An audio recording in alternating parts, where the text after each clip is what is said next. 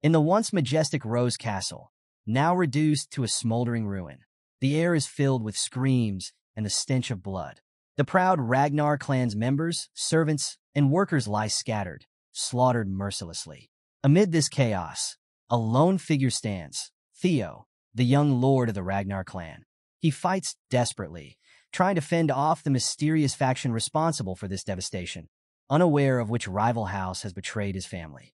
Before we dive deeper into this brutal battle, let's take a step back. The Ragnar clan is no ordinary family. For over 1,000 years, they've served as the Empire's northern shield, protecting its borders at the edge of the continent. This family's strength comes from their unique lineage, rumored to descend from dragons. Every Ragnar is born with extraordinary magical powers, stamina, and unmatched swordsmanship. That is, every Ragnar but one. Our protagonist, Theo, the so-called bastard heir of the Ragnar clan. Unlike his kin, Theo was not blessed with the talents that define his family. But that doesn't stop him from giving his all. And now, in the ruins of his ancestral home, Theo's opponent stands before him, a man cloaked in betrayal. This traitor is none other than his own swordsman tutor, the person he trusted most, Master Rendon. Theo's eyes widen in disbelief as Rendon pulls off his mask, revealing the face of his betrayer. Mocking Theo with every word, Rendon sneers, calling him a talentless fool, a disgrace to the prestigious Ragnar name. He watched Theo struggle every morning, training harder than anyone else, yet never getting anywhere. Rendon laughs cruelly, telling Theo his efforts were always in vain. Anger bubbles up in Theo, who can only grit his teeth as the insults keep coming. Gathering what little strength he has left, Theo lashes out, accusing Rendon of betraying him after all those years of teaching him useless techniques. But before Theo can even finish, Rendon's sword flashes, swift and merciless. With one clean strike, Theo's arm is severed. His scream pierces the air as blood splatters the battlefield. Weak, he falls to the ground, his strength draining fast. Rendon isn't finished. Grabbing Theo by the hair, he lifts him up, forcing him to witness the burning ruins of Rose Castle. "Look at what you've caused," Rendon snarls. He tells Theo that all the destruction, the death of his family, rests on his shoulders. Why? Because he's a talentless failure. As if that wasn't enough, another figure approaches, dragging a lifeless body, Theo's mother. She's thrown in front of him, her eyes empty, her body cold. Rendon twists the knife further, telling Theo that even his mother's death is his fault. He's the reason she's nothing more than a corpse. Overwhelmed by grief, Theo can barely stand, but he makes one last, desperate attempt. With all the strength he has left, he grabs his sword and charges at Rendon, his mind filled with rage. But before he can reach him, a sword whizzes through the air and pierces Theo's gut, launching him several meters away. The one who threw the sword, another enemy, looks annoyed. "Just finish him off already," he grumbles. Rendon, chuckling, apologizes to his companion. "I was just taking my disciple for a stroll down memory lane," he says with a grin. As Theo lies bleeding out, his vision begins to blur. The world around him starts to fade, and with his final thoughts, he reflects on his pitiful death. He regrets not having the talent to protect his family, to save his mother, to live up to the Ragnar name. Everything he fought for, gone. Darkness consumes him. But this isn't the end. Just as the light leaves his eyes, a sudden system window appears before Theo. A cold, emotionless voice announces that his death has triggered a special trait. The world around him shudders, and the system informs him that he will be sent back to a critical moment, a regression point, this time with a newfound power. And with that, Theo's story truly begins. Theo opens his eyes, disoriented. The first thing he sees is the last person he ever wanted to see again, Rendon, his treacherous instructor. They're in the middle of sword training, just like the old days. Rendon, ever the strict teacher, snaps at Theo for daydreaming. But Theo is frozen, confused. His mind is racing. Is this a flashback? It can't be. The face he never wanted to see again, the one that betrayed him, now stares back at him like nothing ever happened. It feels like some cruel cosmic joke. Suddenly, a system window appears in front of Theo, and he's completely clueless about what's going on. The message? Punch Rendon in the face, part of a tutorial quest. Theo has no idea why or how this is happening, and what's weirder is that Rendon can't see the system window. With a mix of disbelief and irritation, Theo decides he's not going to question it. He drops his training stick, balls his fist, and without warning, delivers a solid punch right into Rendon's smug face. To Theo's surprise, Rendon barely reacts, his face completely blank as if Theo's punch was nothing more than a joke. Our boy, though, is inwardly smirking, thinking about how real this so-called flashback feels. But his satisfaction is short-lived. Rendon, now angry, retaliates with a vicious strike, sending Theo crashing to the ground. As the pain floods his senses, Theo is annoyed. Do I seriously have to endure pain in my flashbacks too? Rendon sighs, completely missing the point of Theo's outburst. He assumes it's all because Theo is frustrated about the upcoming awakening ceremony, a huge event where the members of the Ragnar clan unlock their true power. Rendon explains he understands why Theo's struggling, but he won't forgive a student who lashes out at their master. Then he just walks away, leaving Theo on the ground. At the mention of the awakening ceremony, Theo's eyes widen. That ceremony happened 10 years ago. Now it's all starting to click. As Rendon leaves, and the other clan members snicker, mocking him like they always do, Theo begins to process everything. The ground beneath him feels real. The injury, the stinging pain, it's all real. This isn't a flashback, he realizes. I've actually come back in time. He's 17 years old again, reliving a moment from 10 years before his death. Right on cue, another system window pops up, congratulating him for completing the tutorial quest. His reward? Ragnar's talent has been activated. The system asks if he wants to receive it. Without hesitation, Theo hits yes. Immediately, a surge of arcane energy erupts in his chest, and the system confirms his stats are going to increase at an insane rate. For the first time in his life, Theo feels a glimmer of hope. Meanwhile, back in the Rose Palace, we cut to that filthy traitor, Rendon, having tea with Theo's mother, Lady Cecilia Ragnar. He's busy reporting to her about Theo's progress, though he's not exactly kind with his words. Rendon sneers, telling her that her son is the most talentless student he's ever seen. But with a broad, fake grin, he assures Cecilia that this is exactly why he is here, to whip Theo into shape before the awakening ceremony, which is now only 5 months away. Lady Cecilia, with her usual grace, smiles warmly and hands over a heavy bag of gold coins, telling Rendon to give Theo a bit of extra attention. Rendon eagerly accepts the money, trying to reassure her that she has nothing to worry about. But Cecilia's response is calm and firm. She's not worried. She believes in her son, Theo, with all her heart. We cut to Rendon, smugly strolling down the castle corridor, a hefty bag of gold swinging in his hand. He grins to himself, pleased with the easy money he's earning. He's being paid handsomely to teach Theo absolutely nothing. As he walks, he chuckles at how both mother and son are complete fools. Not only is he training the direct heir of the Ragnar clan without lifting a finger, but he's also being rewarded by his real master for leaking Theo's secrets and sabotaging his progress. It's a dream opportunity for this traitor. Betrayal never felt so sweet. As he walks, Theo zooms past him at full speed, sprinting down the corridor. Rendon barely glances at him, scoffing under his breath, calling Theo an idiotic loser as he watches him dash away. But Theo's not running aimlessly. He's rushing to see his mother. When he finally reaches her, he calls out to her, gasping for breath. As she turns to face him, Theo can't hold back. Without saying a word, he embraces her tightly and bursts into tears. For the first time, it truly hits him. He's really back, 10 years into the past. The painful memory of Rendon forcing him to watch his mother's lifeless body flashes in his mind. But now, feeling her warmth, hearing her voice, Theo is overwhelmed with happiness. Seeing her alive again fuels his resolve. He swears to himself that this time, things will be different. This time, he'll change the future for her sake. And with the mysterious system backing him and his Ragnar talent awakened, he's sure he'll become powerful enough to face the war for the throne head-on. Most importantly, he's determined to take revenge on that piece of garbage, Rendon. Just as his thoughts solidify, the system delivers his next tutorial quest. Train your body to the limit. It's still the crack of dawn. The sun hasn't even risen yet, but Theo is already hard at work. Fueled by thoughts of revenge and a burning desire to protect his mother, he pushes himself harder than ever before.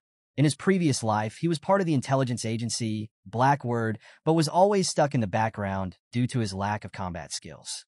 Now, with the Ragnar talent, everything is different. He recalls critical pieces of information he had gathered, like the secret elixirs and manuals he never expected to use. One thing stands out: the Bloody Sword Emperor Elixir, a potion that enhances the body's strength to terrifying levels. More than anything, he remembers the extreme training methods he once abandoned, believing he didn't have the talent to endure them. But now he's sure he can unlock his true potential. As he runs laps around the training hall, he feels his speed increasing. His body is responding to the intense training, and the system window is there to show his progress. Other clan members watch in disbelief, whispering amongst themselves. Has Theo always been this fit? Every day, he swings his sword faster and stronger than the day before. His confidence grows with each passing hour. A few days later, we find Theo training late into the night, long after everyone else has gone to bed. He's been pushing his body relentlessly, with barely any sleep. Enter Evelyn, the manager of the training grounds, who yawns as she watches him. She's starting to wonder if this so-called talentless fool might not be as useless as everyone thinks. She can't help but feel intrigued. Meanwhile, Theo is on the verge of collapse. His body screams in exhaustion, but his determination is unshakable. He's fixated on that progress bar, watching it edge closer and closer to 100%. Just last night, he hit 90%, but the moment he rested, it dipped back down to 89%.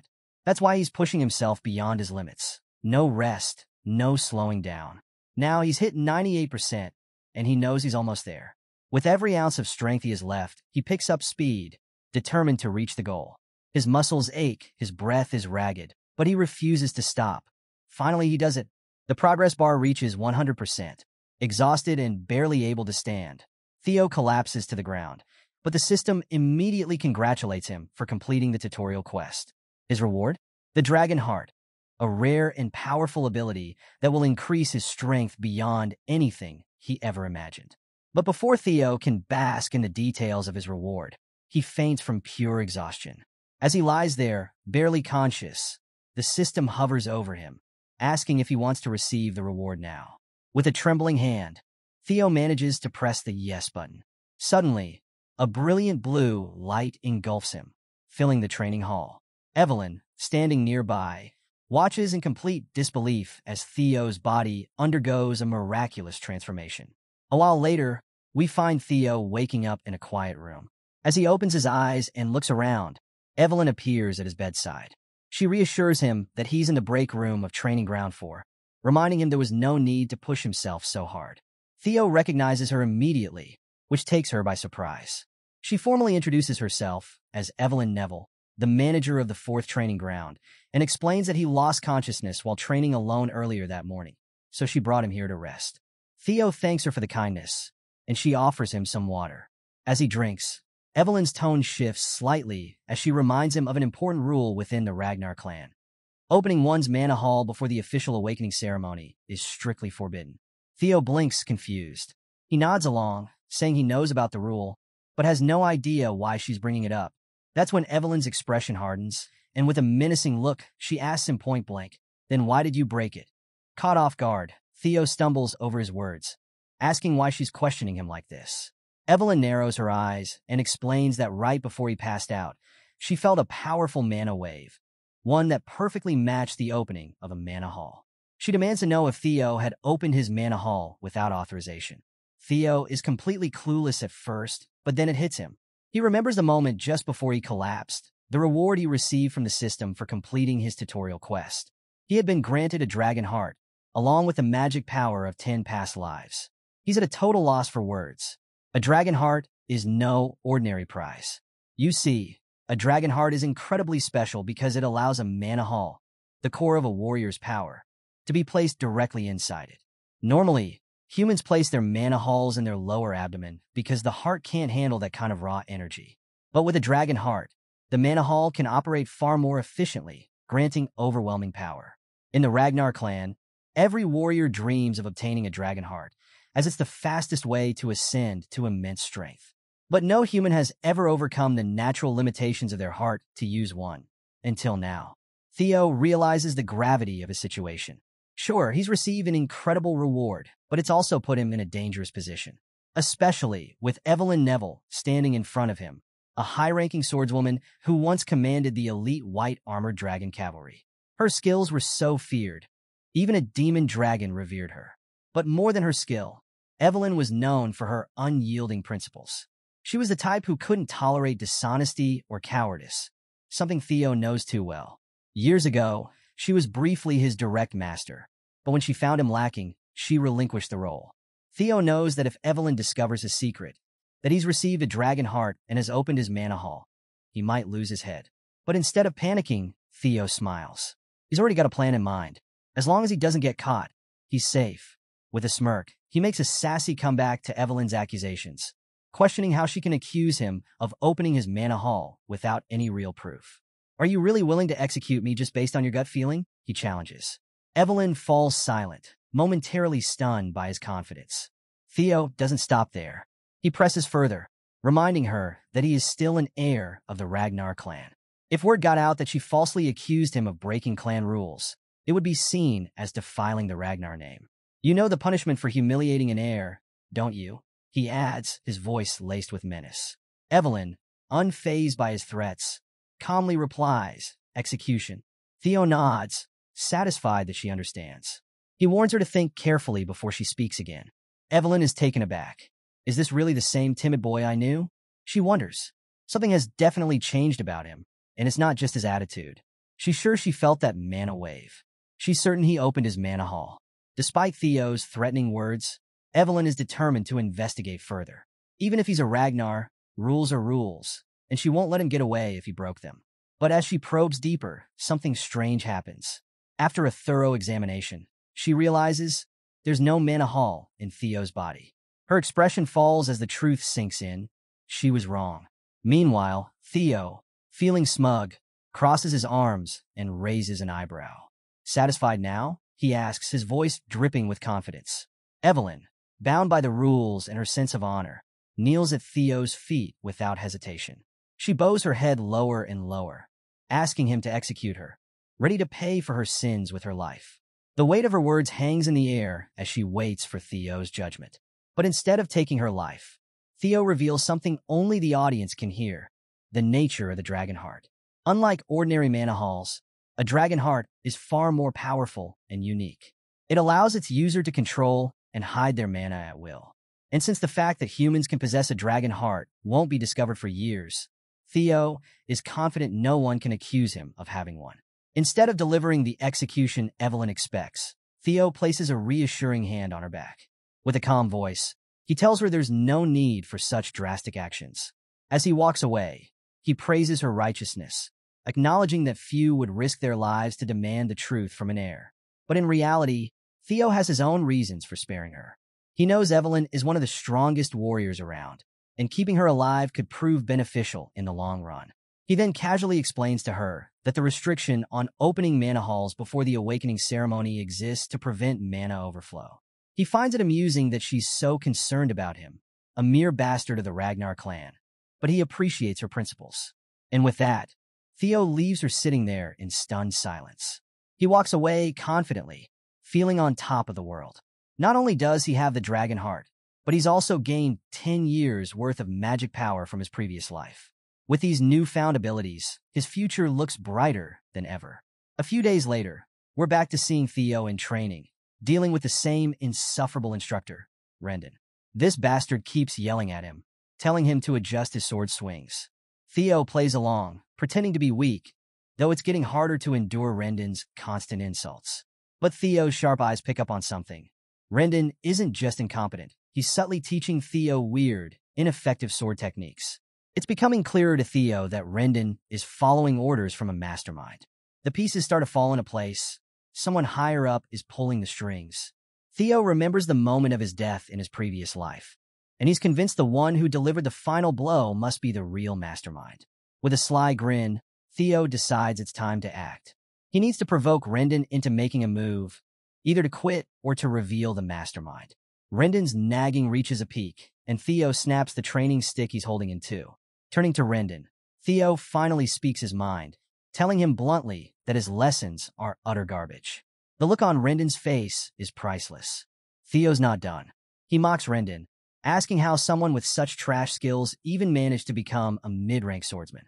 Theo takes it further, taunting that Rendon would probably struggle against even low-level demonic beasts. Rendon takes the bait. He's fuming with rage, but Theo doesn't back down. He steps forward, looking Rendon in the eye, and makes it clear. His swordsmanship is pathetic. We soon learn that Theo's true goal is to push Rendon over the edge, forcing him to resign from his position. And if Rendon does run to his mysterious benefactor, Theo will finally find out who's been pulling the strings behind the scenes. The scene shifts to Camellia Palace, where a man bursts into a pub with an excited grin on his face. He calls out to someone named Axion, loudly announcing to everyone that the bastard of Ragnar, Theo, will be dueling his master next week. The man, clearly thrilled, starts bragging about how Theo is blaming his instructor for his lack of talent and is convinced Theo will be left permanently disabled after the duel. But Axion, sitting quietly in the corner, doesn't share the man's excitement. His silence is tense, and without warning, the glass in his hand smashes into the loud guy's face, knocking him out cold with a single blow. Axion, clearly annoyed, makes it clear that he doesn't care whether a bastard like Theo ends up half-disabled. Why would he? He's just another Ragnar after all. Specifically, one of the four hounds of the north, known as the Dark Tiger Axion Ragnar. Standing beside him is Remington, another of the four hounds, known as the Silver Lion. Just then, another man strides into the pub, Ed Trevion, also known as the Nine-Dragon Sky Dragon. Ed looks particularly worried, warning the others that things could go wrong if they let their guard down. But Axion, still annoyed, brushes off his concern. That's true only for people with talent, he says coldly. We don't need to worry about Theo. He's just a muddle-headed nobody. D, ever cautious, points out that with the Ragnar clan, even the slightest possibility can lead to something unprecedented. Axion dismisses the concern, believing that Theo messing with Rendon is actually a good thing. His instructor should be more than capable of handling the so-called bastard. But a week later, the situation escalates far beyond anyone's expectations. At Training Ground 4, the atmosphere is tense. It's not just the usual clan members in attendance. Big shots from across the region have gathered to witness this unexpected duel. Theo stands in the middle of the arena, visibly anxious under the piercing gazes of hundreds of spectators. He curses himself, recalling how he just wanted to get Rendon fired after being humiliated, but things spiraled out of control fast. Still, he isn't too worried. This was bound to happen eventually, and he's fired up to take revenge on Rendon. The system notification confirms his next task, third tutorial quest: fight Rendon and win. As Theo takes a deep breath, the memory of how this duel was set into motion flashes through his mind. We cut to the moment when Theo confronted Rendon, calling out his pathetic swordsmanship and bluntly firing him. "You're done.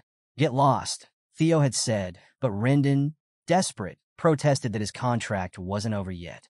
Theo shot back, reminding him that since he was fired by the employer, Theo himself, there was nothing left to discuss. Theo would have loved to punch Rendon right then and there, but doubts still lingered in his mind about his ability to take this guy down. For Rendon, this was a disaster. He couldn't afford to be fired. He hadn't completed his true mission yet. As he stepped closer to Theo, trying to convince him otherwise, a system window flashed before Theo's eyes. Fight and win against Rendon. It caught Theo completely off guard. Before he could react, Evelyn Neville stepped in, suggesting they settle this the Ragnar way, through a sword match, letting strength decide the outcome. A duel would eliminate the need for any tribunal. Everything would be decided by the sword, following the will of the victor. Sensing an opportunity, Rendon quickly agreed to the duel, eager to resolve things on his terms. Theo, meanwhile, was left unsure. He wasn't ready to face Rendon in a real fight. But with the pressure mounting and Evelyn insisting it was the best course of action, Theo found himself with no choice but to agree. Now, standing face-to-face with Rendon, Theo could hear the whispers of the crowd. They mocked him, smirking as they gossiped about how pathetic the bastard of the Ragnar clan was. They were convinced he didn't even know how to properly swing a sword and fully expected him to leave the arena crippled. To them, there was no way Theo, an apprentice swordsman, could possibly defeat a mid-ranked fighter like Rendon. Rendon, brimming with arrogance, tells Theo that if he apologizes now, he'll pretend nothing happened. "There's no need to throw your life away over your pride," he sneers. But Theo, always quick with the sass, fires back. "Maybe you should apologize, Rendon," he says, voice laced with confidence. "Unless you want to end up a one-armed swordsman, I suggest you quietly accept that you've been fired." Rendon simply grins, his mind already set on how this duel would end. To him, this was the perfect opportunity to accidentally kill Theo under the guise of an official match. As the fight begins, he mockingly invites Theo to take the first strike. With a determined shout, Theo charges forward, sword raised. The crowd is stunned as they watch Theo rush recklessly toward his opponent, clearly lacking any proper form or technique. They murmur among themselves, certain this will be over in moments. Rendon smirks, easily blocking Theo's attack and delivering a series of sword strikes in return. But much to his surprise, Theo manages to defend himself, albeit clumsily. The battle continues as Rendon keeps swinging, pushing Theo back with every strike. In his mind, this outcome is inevitable. Theo is still nothing more than an apprentice, barely a swordsman at all. Rendon's confidence grows as he corners Theo, his sword strikes coming down harder and faster. As the crowd watches, Rendon can't help but think that Theo may have improved slightly, but it's nowhere near enough to pose a threat. If Theo were at the level of the Four Hounds of the North, it might have been a different story. But to Rendon, there's no way this imbecile from the Ragnar clan could ever hope to defeat him. The scene shifts to a few days earlier, where Theo, looking bewildered, turns to Evelyn and asks, "What were you thinking when you suggested that match?" Evelyn, ever calm, simply replies that she was trying to help him. She explains that if Theo really wants to get rid of Rendon, he needs to be more strategic about it. Firing him isn't enough. She believes that Rendon has someone powerful backing him up. Theo, curious, asks how she knows this, and Evelyn reveals that it was obvious because Rendon had been teaching him a bizarre, inefficient sword style. She even had someone secretly investigate him. Theo is caught off guard by her revelation. In his past life, Evelyn never bothered to expose Rendon, but now she's digging into the mystery, just because he piqued her interest after the whole Manhua incident. Evelyn's investigation uncovered that all of Rendon's actions trace back to Camellia Palace. While this isn't entirely surprising to Theo, it irritates him to realize that all this chaos is yet another part of the miserable war for the throne. Quickly brushing aside his annoyance, Theo remarks, "I'm surprised you figured this much out." He confesses that with his current skills, he's not confident he can beat Rendon yet. Evelyn, however, offers him a smirk and reassures him. "You can beat him. Stop underestimating yourself," she says with unwavering confidence. Back in the present, the duel rages on. Rendon, relentless, throws blow after blow, but Theo blocks and counters each one effortlessly, as if it's nothing. The tables have completely turned.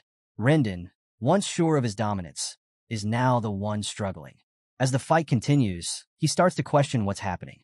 This isn't the same Theo Ragnar he knew. Something has drastically changed. The crowd, too, senses it. Whispers ripple through the spectators as they watch, stunned by Theo's unexpected prowess. Meanwhile, off to the side, Remington watches from beneath his hood, while Evelyn, watching with pride, enjoys the spectacle. We flash back to the week before the duel, and it's revealed that Evelyn is the one who personally trained Theo. It turns out she bent the rules to help him, even though technically it's forbidden. But she didn't care. Rendon wasn't fit to be a teacher anyway. Theo can't help but smirk at this revelation, feeling a rush of excitement and satisfaction. Having Evelyn in his debt was proving to be worth it after all. However, one thing nags at him. Why is she going so far to help him? He asks her outright, wondering if it's all because of what happened with the Manhua incident. Evelyn admits that played a part, but there's more to it. She mentions there's someone she knows who would be interested in Theo, someone obsessed with collecting talented individuals. Theo takes note of that, filing it away for later. Back in the present, the battle intensifies. Rendon, growing desperate, starts to wonder if Theo has been faking his weakness all this time, acting like a fool just to lower everyone's expectations. Mid-fight, Theo suddenly asks, "Who's backing you?" Rendon freezes, his face twisting in confusion and anger. "What are you talking about?" he snaps. But Theo presses on, casually reminding him that he knows Rendon has been teaching him useless sword techniques on purpose. He finally gets blunt, asking if Rendon is working with Camellia Palace. The moment of silence that follows confirms Theo's suspicions. The truth is written all over the old man's face. Seizing the opportunity, Theo swings his sword, and in a flash, he slices through Rendon's hand. The severed hand flies through the air, and the crowd gasps, completely stunned. Rendon lets out a howl of pain, clutching the stump where his hand used to be. He stumbles, cursing under his breath, while blood splatters across the arena. Theo, feeling a surge of confidence, strides toward his defeated foe. As he stands over Rendon, Theo recalls the painful words this man once said to him in his previous life. that Theo was a weak, talentless fool and that everything was his fault. Now, with a menacing swing of his sword, Theo throws those same words back in Rendon's face. "You're the weakest one here," he growls, reminding Rendon that in the Ragnar clan, the rule of the strong is absolute. Someone as weak as you shouldn't have come here in the first place. With one final, powerful strike, Theo's sword comes down, severing Rendon's head clean from his body. The crowd watches in shock as Rendon's head rolls across the ground, blood pooling beneath him. The arena falls into a stunned silence as everyone processes what just happened. And then, just as expected, a system window pops up, congratulating Theo for successfully completing Tutorial Quest 3. Not only did he win the fight, but he exceeded the objective, earning a bonus reward. The system asks if he'd like to receive his reward now, and without hesitation, Theo hits yes. The crowd? Yeah, they've officially lost it. It's mind-blowing to see our boy, a total apprentice swordsman, just slice through a mid-tier swordsman like it's nothing. Meanwhile, our guy, yeah, the one you're rooting for, he's standing there completely underwhelmed like this old bastard. This is the guy I was sweating over in my past life. He's embarrassed, feeling like he shouldn't have ever been scared of this dude. But hey, life's different this time around, right? Then the system drops the bombshell. It announces that the ability called Observation has been activated as a reward. Oh, and to sweeten the deal, he's also gained a year's worth of magic power. That's when things go from crazy to absolute chaos. Boom! Suddenly, a guy crashes down from the sky like a goddamn meteor, slamming into the ground with enough force to wreck the place. Before Theo can even process what's happening, this guy's already yelling his name, Theo. And oh man, he's grinning like a madman. Who is it? None other than Julius Ragnar, the demon dragon and commander of the White Armored Dragon Cavalry. Yeah, that Julius Ragnar. Theo is stunned, completely frozen. He can't believe it. How long has this guy been watching him? Meanwhile, the crowd? They're going absolutely insane, trying to figure out why someone of Julius' rank is even here. They're like, isn't this the dude Evelyn mentioned? The one who's obsessed with collecting talent. And speaking of Evelyn, oh man, she's devastated. The commander has literally destroyed the floor with his landing, and she's standing there like, what just happened to my life? On the other hand, Julius looks like a total beast. His appearance alone is enough to make Theo start sweating, completely unsure of what to do next. But here's the thing, his worries are totally unnecessary. Julius just bursts out laughing, giving Theo a not-so-gentle pat on the back, as if he's some sort of proud older brother. He's surprised, really surprised, by the amount of talent Theo's carrying. Then, without missing a beat, he casually mentions that while it was a bit disrespectful to kill his teacher, Rendon definitely deserved it. And then, get this, he invites Theo to join the White Armored Dragon Cavalry. Yup, you heard that right. Julius Ragnar, the demon dragon, just asked Theo to join his elite squad. Evelyn? She's not even shocked. She saw this coming a mile away. But the crowd? Oh man, their jaws are literally on the floor. They cannot believe someone as inexperienced as Theo, who hasn't even gone through his awakening ceremony, is getting scouted by the infamous Julius Ragnar. And guess who else is here? Remington. Yeah, he's lurking in the back, asking some random guy if he's ever heard of an apprentice swordsman being recruited like this. The guy? He's clueless. He's like, no, this has never happened. And of course, Remington knows that. He's just fishing for some confirmation. Meanwhile, we get a glimpse into Theo's head. He's thinking, it's impossible to gauge someone's true potential before their mana hall opens. Sure, Julius can see my swordsmanship, but can he see my magical potential? Even someone like him can't be sure. Despite all that, Theo doesn't even hesitate. He flat out declines the offer like, nah, I'm good. No hesitation, no second guessing, just straight up rejection. And let me tell you, the silence in that hall? Deafening. Julius Ragnar, this legendary commander, just got turned down, and the crowd is left standing there, trying to process what just happened. Their jaws? Still on the floor. News of this spreads like wildfire, and before you know it, everyone's talking about Theo. Half the people think he's being humble. The other half think he's straight up arrogant. But the story doesn't end there. We get a quick shift to Camellia Palace, where we meet Emil Ragnar, who is not happy. She's pissed that things are spiraling out of control and that Rendon got himself killed. But one of her men reassures her, reminding her that Rendon was a complete noob anyway, assigned to his position because, frankly, he wasn't good enough for anything else.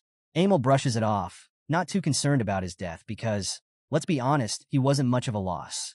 So we switch scenes and catch up with Emil Ragnar, who's talking to her brother, the Sky Dragon, Ed Troyven. You might remember him from the pub scene earlier. She's not happy. Emil explains that the demon dragon Julius reached out to Theo personally, which in itself is troubling. But what's even worse? Rumors are flying that Evelyn was behind this whole thing. This means they can't interfere anymore by assigning Theo a new master. If Theo starts making waves, their plan to take control of Rose Palace will get a lot more complicated. And that's when Axion enters the scene, super casual, like nothing's wrong. He asks why they're even stressing over this. According to him, there's no chance the clan head will get involved, so their plan can keep moving forward without any issues. But Emil isn't having it. She makes it clear that for their plan to work, taking control of Rose Palace without offending the clan leader, Theo needs to stay powerless. Axion just nods, acting like he's totally in control. He says he's sure Theo is still powerless. I mean, how much could someone like Theo really have changed, right? He figures that Evelyn and Julius just have a soft spot for underdogs, so there's no reason to freak out. But Ed Troyven? He's not vibing with his nephew's laid-back attitude. He warns Axion to take the situation seriously. That's when Axion pulls out a letter and, with a sly grin, tells them that since they're both so worried, he'll just mess with Theo a little to remind him of his place. What could go wrong, right? Next scene, we're at the training grounds where Evelyn is watching Theo wrap up a training session. She's impressed with how far he's come. Theo thanks her, admitting that it's definitely different learning from a proper master like her. Then, Evelyn drops the question we've all been wondering about. She asks why he didn't join the White Armor Dragon Cavalry. Theo pauses, thinking to himself. And here's where it gets interesting. He admits he's got a tiny bit of regret. After all, in his past life, joining them was his dream. But now, things are different. He knows that joining the cavalry too early would limit his potential. He's aiming higher. He's got his eyes on the top, and the awakening ceremony is the key. So he smiles and tells Evelyn he didn't want any special privileges. And besides, he still feels like he's not quite ready. For now, he's happy just training with her, focusing on the awakening ceremony. Evelyn seems to buy it, but she reminds him that Julius will probably be disappointed after getting turned down like that. Big yikes, right? But Theo just shrugs it off. He's got bigger plans. Then something cool happens. Theo decides to use his new observation skill for the first time. He scans Evelyn's stats, and whoa, she's a high-ranking swordwoman, no question about it. But that's not all. He also learns that Evelyn admires his humility and character. Training him has brought her a sense of purpose she hasn't felt in a long time. And here's the kicker. She misses her time in a White Armored Dragon Cavalry. Theo's surprised by this little revelation, and he files it away for later. But before he can think too much about it, a new guy walks in, introducing himself as Sybil Dree. He's from the Southern Inspection Post and says he's got something important to discuss with Theo. And let's just say, Theo's not feeling good about this. Sybil's got a serious, intimidating vibe that instantly makes Theo sweat. Naturally, Theo uses his observation skill again, and he discovers that Sybil's got a strong desire to spar with him. Yup, this guy isn't here for casual chit-chat. Theo's anxiety kicks into overdrive, and he's terrified at the thought of going up against this guy. Right on cue, the system notification pops up with Theo's next tutorial quest. His goal is to shed the title of Imbecile of Ragnar. He's already made some progress, but he's still got a long way to go. Sybil, on the other hand, is blunt about his intentions. He straight up says he wants to follow Theo. He confesses that he was one of those people who used to ignore Theo, writing him off as Ragnar's imbecile. He admits he thought that title was a perfect fit for Theo. And yeah, Theo appreciates the honesty, but he can't help but feel a bit pissed off. I mean, Sybil's practically bad-mouthing him to his face, without even realizing it. But Sybil's change of heart came when he saw something that blew him away. Theo's insane dedication. Every morning, the young master was out there training harder than anyone else. And the results? Oh man, Sybil was thrilled watching Theo take down that fraud, Rendon, in that epic fight. He still couldn't forget the sight of Rendon's head flying through the air and seeing Demon Dragon Julius Ragnar personally invite Theo to join the White Armored Dragon Cavalry. From that moment on, Theo became Sybil's idol. Sybil explains that he had pretty much given up on himself, always being called the idiot of the Southern Inspection Office. But Theo's rise inspired him to change. All Sybil wanted now was the chance to clash swords with his hero, the guy who gave him hope. Theo's surprised by the young man's straightforwardness. Normally, he'd be skeptical of someone's intentions, but thanks to his observation skill, he can tell that Sybil is genuine. The guy's respect for Theo is real, and all he truly wants is a sparring match. At this point, Theo's starting to realize something big. After taking down Rendon, and now with rumors swirling about Lord Julius's attention, he expected people with massive inferiority complexes to swarm him, looking to test his strength. But instead, people are starting to admire and even follow him. That means some still have Ragnar pride in their veins, and Theo could use that. After all, if he wants to become head of the Ragnar clan, he's going to need loyal subordinates. Plus, this could help him progress on his final tutorial quest, getting rid of that humiliating title, Ragnar's Imbecile, for good. Something he was never able to shake off in his past life. Determined to take full advantage of this opportunity, Theo turns to Evelyn and asks for permission to spar with Sybil. His master? She's all for it. Evelyn encourages him to show off what he's learned. With that, Theo formally introduces himself as Theo Ragnar, apprentice swordsman of the Rose Palace, awaiting the awakening ceremony under the guidance of Master Evelyn. Evelyn, the one-armed sword master, smiles with approval. Sybil's clumsy but earnest as he salutes back, introducing himself as an apprentice swordsman of the Southern Inspection Post, specializing in Kurai clan swordsmanship, all about speed and precision. And with that, the sparring match kicks off. Sybil blasts off the ground like a madman, going for the kill right from the start. But Theo's ready. He blocks the first attack, and their blades clash, sparks flying. The dude might be known as the idiot of the Southern Inspection Post, but man, his speed is no joke. Sybil's confidence in his quick strikes is obvious. From the first exchange alone, he can already tell Theo's skill is the real deal. Meanwhile, Theo's wondering why this guy even has the nickname Idiot in the first place. If this were his previous life, Theo knows he would have struggled to keep up with someone this fast. But this isn't the same Theo anymore. He's come a long way. With a swift, powerful move, Theo goes on the offensive, and with one solid strike, he sends Sybil flying like a ragdoll. The force is so strong, poor Sybil loses his grip on his sword, and he crashes into the stands of the training area. Sybil? Barely standing. He's almost throwing up from the sheer impact to his solar plexus, but he manages to get up, clearly overwhelmed. Despite the brutal loss, Sybil praises Theo's mastery of the sword and concedes defeat with gratitude. Theo, ever the graceful victor, salutes Sybil, telling him it was a good fight. As he holds his sword up in salute, he catches a glimpse of his reflection in the blade and gets an idea. Could he use his observation skill on himself? Turns out he can. Activating the skill, Theo sees all his talents and stats laid out in front of him. It's a game changer. He's officially a level 1 swordsman, with balanced stats and a whopping 190 points in magic power, way higher than he expected. He realizes that with his talents now fully visible, he can keep unlocking more as he progresses through quests. He's got 4 more locked slots to fill. So, after using his observation skill on himself, Theo's pumped about his ability to check his stats whenever he wants. And let me tell you, he's got some serious magic power, thanks to his past life's magic and that dragon heart beating in his chest. But there's one stat that's got him seriously annoyed, his luck. It's sitting at a brutal negative 49 points. Theo wonders if he's cursed or something. Maybe all the misfortunes from his previous life were because of this ridiculously low luck stat. Either way, he knows one thing for sure. He's got to fix this fast.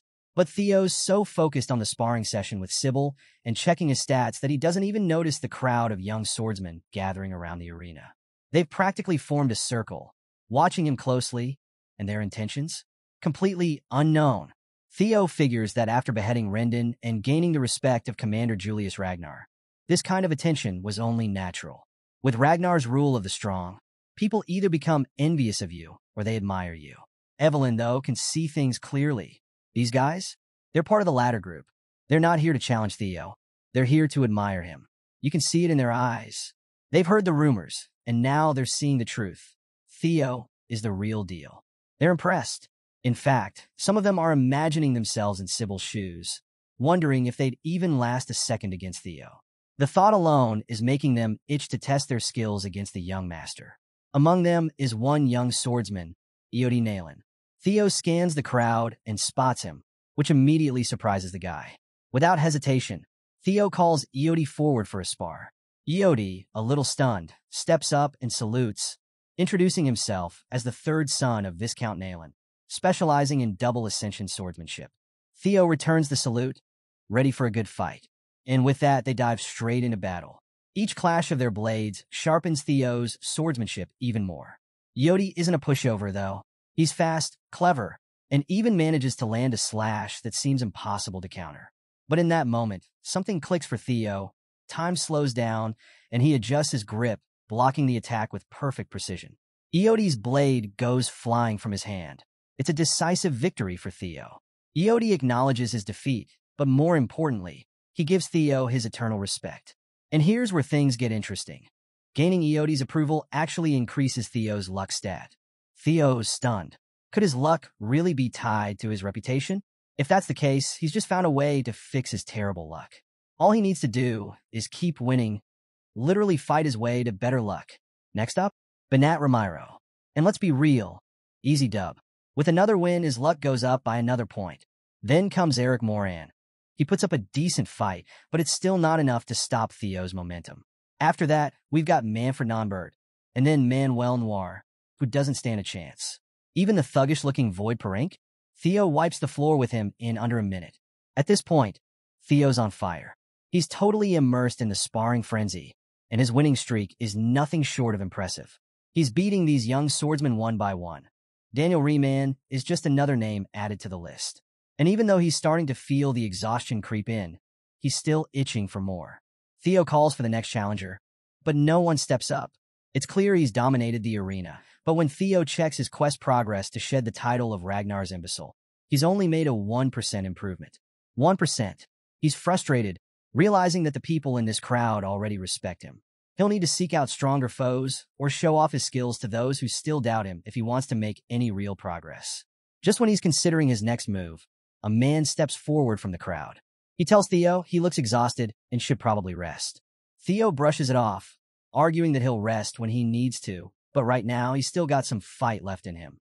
And just as Theo says that, Remington Narcio, one of the four Hounds of the North, steps up and formally requests a sparring match. Everyone, including Theo, is completely caught off guard. I mean, this is Remington, the guy who's up there with the strongest swordsman in the entire Ragnar clan, alongside names like Axion Ragnar and Hulkus Lank.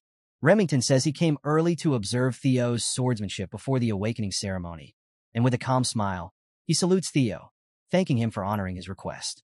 He's a genius swordsman, known for his keen senses and unmatched work ethic, but right now, he's just excited. He wasn't expecting to find such a worthy rival in the form of Theo. Theo, standing tall, salutes back with pride. This time, he introduces himself as the 31st son of the great guardian of the North, Kyle Ragnar. Theo's in awe. He never expected to spar with a legend like Remington, someone he respected even in his past life. He means it when he says it's an honor to cross blades with such a renowned figure. The arena is buzzing, and Theo is fired up. He's ready to show Remington just how far he's come. Both fighters lock eyes, and the tension is palpable. The Silver Lion, as Remington is called, unleashes his aura. It's terrifying. Theo wonders for a second if he can actually defeat someone this strong, but there's no turning back now. And then it begins. They charge forward, their blades colliding with such force that sparks fly across the arena. Each clash is so powerful that it literally shakes the stage. Theo's eyes are laser-focused, while shards of steel rain down around them. Remington? He's smiling, loving every moment of this intense duel. But then, something happens. After a relentless series of strikes, one of their swords gives out. The blade shatters, and the arena goes deathly silent. The only sound is the clanging of the broken blade hitting the ground. It's Theo's sword. In a single, powerful clash, Remington had sliced Theo's blade clean in half. His sword stops just inches from Theo's neck. The result is clear. Theo has lost. The crowd is stunned. Theo had been dominant all day, but no matter how much he's improved, going up against one of the four hounds is a whole different level.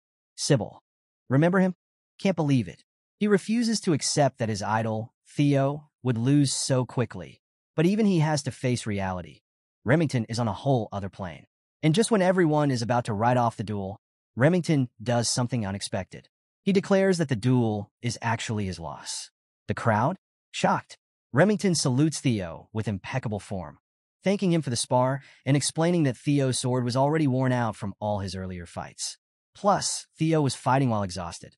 Remington says that in a more ideal setting, with both of them at full strength, the outcome could have been very different. But Theo, ever the pragmatist, insists that on the battlefield, no one offers such considerations. As soon as he lost his blade, he accepted the defeat. Remington just nods, smiling in understanding. And in that moment, something profound happens. Mutual respect is forged between them. The White Lion and the former imbecile shake hands, and the crowd watches in awe. One of the four hounds of the North had just publicly acknowledged Theo. This wasn't just a sparring match. This was a game changer for Theo. Not only did his quest progress shoot up to 35%, but his luck stat jumped by 10 points and his reputation skyrocketed. The young swordsmen in the arena, who had doubted him, they're starting to realize that Theo is built different. From the sidelines, Evelyn lets out a sigh of relief. Things couldn't have gone more perfectly. Theo now understands just how strong the four hounds are, thanks to this duel. Despite all his progress, he's still got a lot to work on. The moment he crossed blades with Remington, he felt true power. A reminder that even though he's grown stronger, there's still a long road ahead. It's a shame the duel ended early due to his worn-out condition, but Theo gained so much from that brief exchange. Now, with a clearer picture of what he's up against, Theo knows he needs to actively seek out more ways to grow, both in strength and reputation. His quest to shake off the title of Ragnar's imbecile is still far from over, and he's going to need to find new challenges, stronger foes, to push himself further. After the intense duel, Remington confesses that he didn't just show up for a simple sparring match. He had another purpose. He hands Theo a letter, an invitation to the prestigious Scaled Dragon Society. Now, just hearing that name sends shockwaves through the crowd of young swordmen watching. The Scaled Dragon Society isn't just any group, it's a high society club with a brutal selection process. For a rising star like Theo, getting invited is a huge deal. Theo, always modest, asks if he's really qualified for something like this. But Remington quickly assures him that Theo is more than deserving of the invite. He downplays the whole thing, saying the society is really just a place for their peers to gather and socialize while waiting for the upcoming awakening ceremony. Nothing too serious, at least that's what Remington says. But Theo isn't sure if Remington has ulterior motives. You see, Theo knows the Scaled Dragon Society is centered around none other than his half-brother, Axion. It's basically a nest of snakes who look at Theo with contempt and ridicule. But Theo realizes this is the perfect opportunity. Not only could it help him progress in his quest, but it's also the ideal chance to do some recon on Axion and Camellia Palace. Knowing there's more to gain than to lose, Theo takes the letter of invitation and thanks Remington, promising to participate and step into the den of his enemies. Remington, thrilled to have reeled in another rising star, shakes Theo's hand, happy to offer any help he can. He tells Theo the meeting will be in 2 weeks, so he's got just enough time to prepare and come up with a plan. As Remington leaves, Evelyn, cool as ever, takes a drag from her cigarette, looking a bit worried about her new disciple stepping into this dangerous game. Meanwhile, word travels fast, and soon, news of Theo's invite to this high society gathering reaches Rose Palace. Theo's mom, Cecilia, practically bursts into his room, beaming with excitement. She was about to deliver the news herself, but well, Theo already knows. Cecilia's overjoyed. This is the first time Theo's been invited to something so significant, and she's not about to let her son show up unprepared. Without missing a beat, Cecilia's already gathered the palace's grooming team. She knows that everything from Theo's appearance to his composure will be under close scrutiny. The Scaled Dragon Society features Axion, the son of the cunning Emil, and other brilliant talents like Remington, so every detail matters. Cecilia immediately grabs a tape measure and starts taking Theo's sizes, all while giving him advice on attire and demeanor. She's confident that Theo can handle himself when it comes to etiquette, but the finer aspects of high society? That's where she can help. After all, she used to be a successful actress, so if anyone knows how to navigate this world of appearances, it's her. Theo knows that, deep down, his mother has always carried the burden of having an illegitimate child with a commoner concubine status. It wasn't her fault, but in the cutthroat Ragnar clan, where strength is everything, Theo can only imagine how hard it's been for her. She raised him while living under the shadow of his weak reputation in his past life. But this time, things are different. Cecilia might be all smiles and excitement on the outside, but Theo knows she's just a worried mother, concerned for her son's well-being. She wraps him in a tight embrace, assuring Theo that no matter what, she believes in him, that he can achieve anything. And for the first time, Theo lets the warmth of his mother's embrace melt the coldness in his heart. He hugs her back, promising himself that this time around, he'll work hard to stop making her worry. But while Cecilia's thoughts are on Theo joining the Scaled Dragon Society and making a good impression, Theo's mind is already on something else. All he can think about is destroying this nest of snakes. He knows that the society is filled with enemies, and if he's going to survive, thrive, he's going to have to pulverize every last one of them. It's been 2 weeks since Theo's invite to the Scaled Dragon Society, and tonight's the night of the banquet. Remington, ever the gentleman, rolls up to Rose Palace in a lavish carriage to pick up Theo. But the moment he sees him, Remington has to do a double take. Theo? This isn't the same guy who spent days in training clothes. Thanks to his mother and the palace staff, Theo's rocking some seriously exquisite drip. He looks less like a warrior and more like an aristocrat, and Remington's genuinely impressed. Theo tries to brush it off as a joke, but Remington isn't kidding. He's blown away by the transformation. And to be fair, Theo has changed a lot in just 2 weeks. He's taller, his muscles are more defined, and it's all thanks to his relentless training. Interestingly enough, Remington had joined him every day for those 2 weeks, and they've gotten pretty close. Theo also built quite the following during this time. Sybil and the other young swordsmen now practically idolize him. Poor Evelyn has been stuck training what's become a whole battalion of Theo fanatics. Let's just say it's been a lively 2 weeks. But now, Theo's heading into his first formal banquet, and while he's still recovering from dealing with all his overeager followers, he's ready. Remington assures him there's no need to be nervous, but he leaves him with a single warning. His friend, Axion, can be very mischievous. In fact, it was Axion who extended the invitation to Theo, wanting to meet the new rising star. And here's the kicker. The entire banquet was organized for Theo's sake. That changes everything, doesn't it? But not in a bad way. Theo's actually looking forward to it. He's mentally preparing to be insulted left and right, but that's fine. This is exactly the kind of situation he can use to turn the tables. Meanwhile, up at Camellia Palace, Axion Ragnar, also known as the Dark Tiger, is already sipping on expensive booze, just itching to turn the imbecile of Ragnar into his next plaything. The banquet is just one big opportunity for him to mess with Theo. The carriage pulls up in front of the lavish palace, the banquet venue. Theo steps out, immediately scanning the area. This is Camellia Palace, the home turf of the same people who destroyed his life in his past. Axion and his crew. They're the ones who ruined him, his mother, and everything tied to Rose Palace. His mind flashes to thoughts of vengeance, but Remington interrupts, reminding him that Axion will personally greet them at the entrance. Theo knows exactly why Axion invited him. The guy probably thinks it's up to him to stop Theo's growing momentum. But Theo didn't come into this snake's nest without a plan of his own. He's ready to show Axion just who he's dealing with. As they approach the palace, something catches Theo's eye. Up on one of the higher floors of the palace, he spots a strange blue light, the kind that only appears for a system quest. He's momentarily distracted by the possible quest inside, and that's when it happens. Out of nowhere, something comes plummeting from above, aimed right at Theo. Remington tries to act fast, but before he can even get close, it explodes, a cloud of white smog billowing out. Remington, panicked, calls out for Theo, but thankfully, it's not as bad as it looked. Theo's fine. Turns out it was just a sack of flour launched from above, a childish prank. Remington is furious at the prank, while Theo, he's annoyed. He admits that he wouldn't have been able to dodge it, and worse, the outfit his mom painstakingly prepared would have been completely ruined. After the childish flower prank, Theo had a moment of reflection. If this had been his past life, he might have suspected Remington was in on the joke. But this time around, it's clear Remington's just as angry and confused as he is.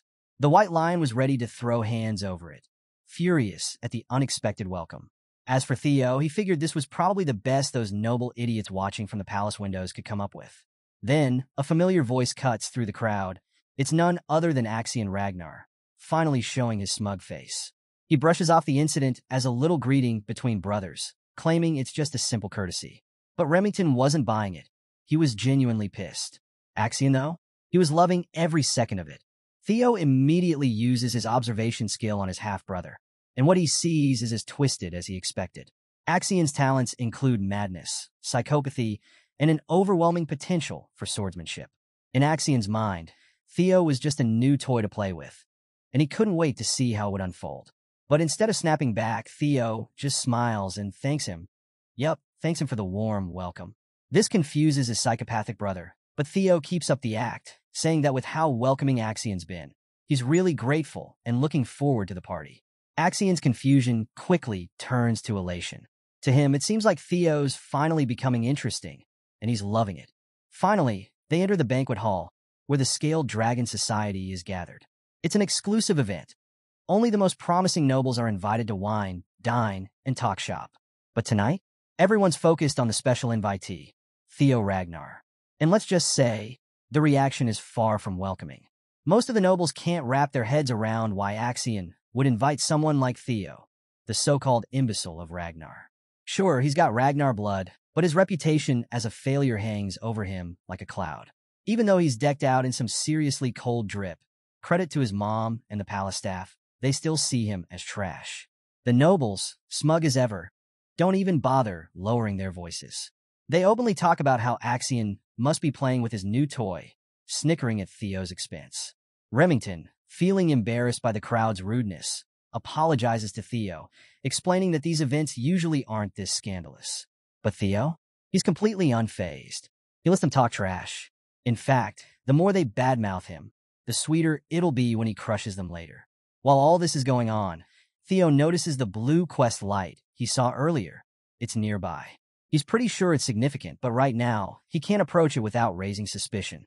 At that moment, Axion, the host of this twisted party, descends the stairs with a smirk, asking his brother if he's enjoying the event.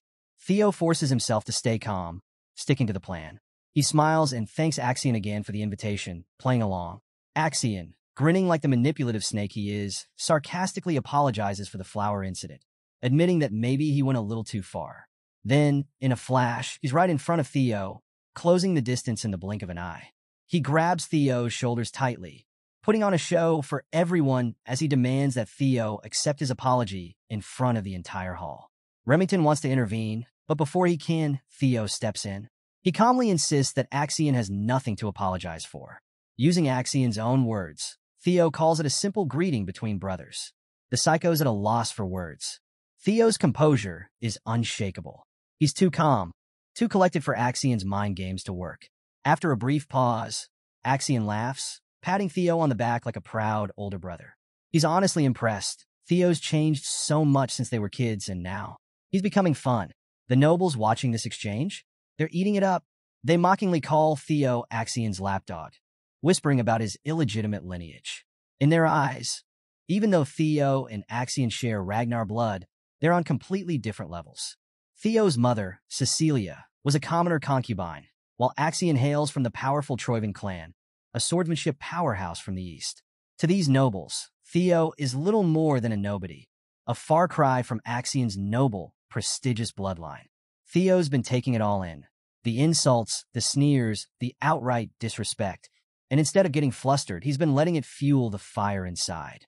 But there's one thing that's confusing these snickering nobles. Remington's closeness with the so-called imbecile of Ragnar. As they start throwing insults Remington's way, even going so far as to question his lineage as an illegitimate son of the Narcio family, the White Lion is ready to snap. Theo can tell that Remington is about 2 seconds away from stealing the spotlight, but that won't do. Before Axion can lead Theo upstairs, Theo takes control.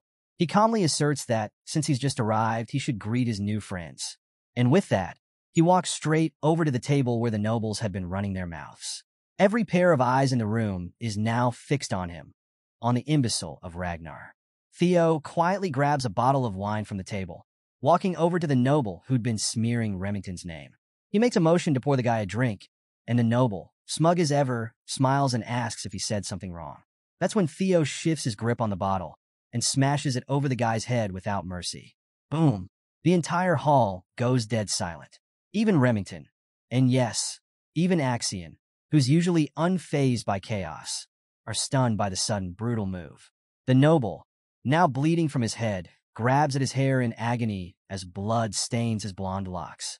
Theo stands over him, still holding the broken, bloody bottle, while the noble spits out curses, furious at being humiliated in front of everyone. Before Blondie can finish his rant, Theo sends a brutal kick that breaks the noble's jaw, cutting off his yapping with a sickening crack. Theo's plan has officially begun. His eyes turn cold, almost crazy, as he calmly explains that he was just giving Blondie a little greeting, only to get such a hurtful response in return. The other nobles? Frozen in place, too scared and too confused to process what's happening. Meanwhile, Theo's quest progress quietly ticks up to 43%. Remington, watching this unfold, can't help but wonder if Theo's doing this for his sake. After all, he spent the last 2 weeks training with Theo and knows he's not the type to be a hot-headed thug. But now, as Blondie bleeds on the palace floor, Theo insists this is just his form of welcome. Theo steps on the noble's arm, pinning him to the floor as he begins to apply pressure, the tension building in the room. He leans in, his voice deadly calm, and says, "Since I've sent my hellos, I guess it's time for goodbyes now." Blondie, now desperate, starts shouting for Theo to stop, but it's too late. Theo stomps down hard, and the sound of bones shattering echoes through the banquet hall. The other nobles, who were talking trash just minutes ago, are now utterly tongue-tied, stunned into silence by the sheer ruthlessness of Theo's actions. Blondie, jaw broken and arm shattered, passes out from the pain, his drool mixing with blood on the palace carpet. Theo discards his limp body like the trash it is and turns to the rest of the crowd, casually asking if anyone else wants to say hello. The tension in the room is palpable, and Theo's quest progress jumps again, this time to 66%. Suddenly, knights who had been hiding in the shadows burst into the hall, surrounding Theo on all sides. Their blades drawn, they're ready to neutralize the threat. For swords hover around Theo, trapping him in place. These knights want payback for the insult to their young master and declare that the punishment for such vile actions must be death. But Theo? He smiles. This is exactly what he wanted. His plan is working perfectly. He casually asks the knights who their young master is, and they proudly respond, Ian Hanabi, the third young master of the Hanabi clan. Theo chuckles to himself. The Hanabi clan, one of the 6 snow clans that support Ragnar. It's all falling into place. Theo knew that the bodyguards of these spoiled nobles wouldn't just stand by and watch. They were always the type to look down on the imbecile of Ragnar, waiting for any excuse to put him in his place. But Theo has them right where he wants them. With a voice full of pride, he asks the knights, "So, what's the problem if I roughed up your young master?" The knights, full of self-righteous fury, demand his death. But Theo, undeterred, leans in, eyes gleaming with intensity. He coldly asks if the dogs of one of Ragnar's bannerman clans dare to threaten the life of a direct bloodline of Ragnar. And then he drops the bomb. Kyle Ragnar, his father, isn't exactly known for tolerating disrespect to his family. The knights falter, realizing the gravity of their situation. It's one thing to defend their master, but threatening Kyle Ragnar's bloodline? That's a death sentence for them. The knights, who were so confident just a moment ago, felt the weight of Theo's threat sink in. Their grip on their swords loosened, and the rage they felt for their young master's humiliation was quickly replaced by fear, the kind of fear that only the Ragnar clan could command. Theo wasn't the same imbecile they had mocked for years. The oppressive aura he now exuded was suffocating, a stark reminder that Theo, as a direct bloodline of Ragnar, was untouchable. These knights weren't dealing with just anyone. They were dealing with the blood of the dragon, and declaring death upon him could mean the destruction of their entire snow clan. And Ragnar wasn't just any lord. He was the ruler of the north, the one who reigned over the 6 snow clans. To threaten his bloodline was a death sentence. For so long, people had forgotten that Theo, too, carried this protection and prestige, mainly because he had been seen as a useless descendant. But now, that was over. The knights realized their colossal blunder. They needed to apologize and fast, but it was already too late. Theo had issued a silent kill order to a mysterious presence lurking nearby. And just like that, the swift glint of a blade blinded the room for a split second. The next thing they knew, severed heads flew through the air, and the knight's blood splattered across the palace floor. The entire hall was frozen in shock. And Theo? He stood there, calm as the eye of a storm, while the blood of his enemies swirled around him. The mysterious figure responsible for the slaughter gracefully landed on the blood-soaked carpet. It was none other than his master, Evelyn. The arrogant nobles, who had been so carefree earlier, now felt a looming threat overhead. They had no idea that things would escalate to this point. Theo's quest progress jumped to 70%, and even Axion, the one who orchestrated this twisted banquet, had no choice but to watch as his carefully laid plans crumbled. This was no longer a game. The banquet had become a showcase of Theo's dominance. Evelyn turned to her disciple and asked, almost casually, when he realized she had been tailing him. Theo, not entirely sure himself, admitted that it was a given. He didn't know why she'd followed him all the way to Camellia Palace, but one thing was clear. Thanks to her intervention, Theo now had the upper hand, and the nobles were terrified. The hall was gripped by a tense silence, the kind where everyone is waiting for Theo's next move. All eyes were on him. Moments ago, these nobles had ridiculed him, but now they were scared to even speak. But let's rewind for a second, because this wasn't a random act. The night before the banquet, Commander Julius had paid Evelyn a secret visit. He'd come to nag her about not taking on more disciples while still diligently training Theo every day. The truth is, Julius had been sneaking into Evelyn's quarters for ages, mostly to steal her expensive wine and torment her with his presence. And as usual, Evelyn didn't entertain his games. But this time, Julius had a different reason for showing up. He wanted to know what Evelyn saw in Theo. Why was she training him so seriously? What was it about this kid? After all, even Axion had trained under Evelyn. So saying that Theo was beyond expectations was a bold claim. Julius was curious. Evelyn didn't hold back. She told Julius that Theo was different. His attitude, his work ethic, and his talent were unlike any she had ever seen. In fact, she said Theo had more potential than Axion himself. That's no small statement. Julius, who trusted Evelyn's judgment when it came to talent, after all, she had two eyes, while he only had one, admitted that something about Theo didn't add up. How could someone change so drastically overnight? The most logical explanation, he thought, was that Theo had been hiding his strength all along. But why? Why keep his power hidden for so long, only to unleash it now? Evelyn had her own theory. She believed that people who move too fast, who rush their steps, are destined to trip and fall. But with Theo, it was different. It felt like he was being chased by something intangible, like he was pushing himself out of fear. That's why she was worried about him attending the Scaled Dragon Society banquet. Julius, finishing off another bottle of wine, agreed that Axion was indeed someone to worry about. But that's not why he'd suggested Evelyn follow Theo tonight. Julius had a gut feeling that something big was going to happen at the banquet. And here's why.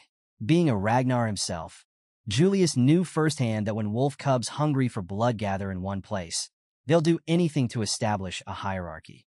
Commander Julius had paid a visit to Evelyn, trying once again to convince her to rejoin the white armored dragon cavalry. He wasn't just interested in Theo, he wanted Evelyn back in the ranks too. Julius refused to accept that Evelyn had retired just because she couldn't ride a dragon anymore. Before he left, he laid out a pristine uniform on her table, hoping it would tempt her to come back. And honestly, maybe it worked. Sure, Evelyn lost an expensive bottle of wine that night, but in return, it seems like she's found her purpose again. Back to the present. Inside the blood-soaked banquet hall, Evelyn begins to piece together what's really going on. She realizes that Theo probably noticed her following him from the start and had orchestrated this entire situation on purpose. Maybe he joined the Scaled Dragon Society with this very scenario in mind. Her worries? Unnecessary. She starts wondering, at what point did Theo realize she was tailing him? Turns out, Theo sensed Evelyn's presence the moment he got into the carriage. Thanks to his dragon heart, he can extend his energy perception like a sixth sense. But right now, that doesn't matter. What matters is that Theo's plan for revenge is in full motion. Turning to Evelyn, Theo asks the room a chilling question.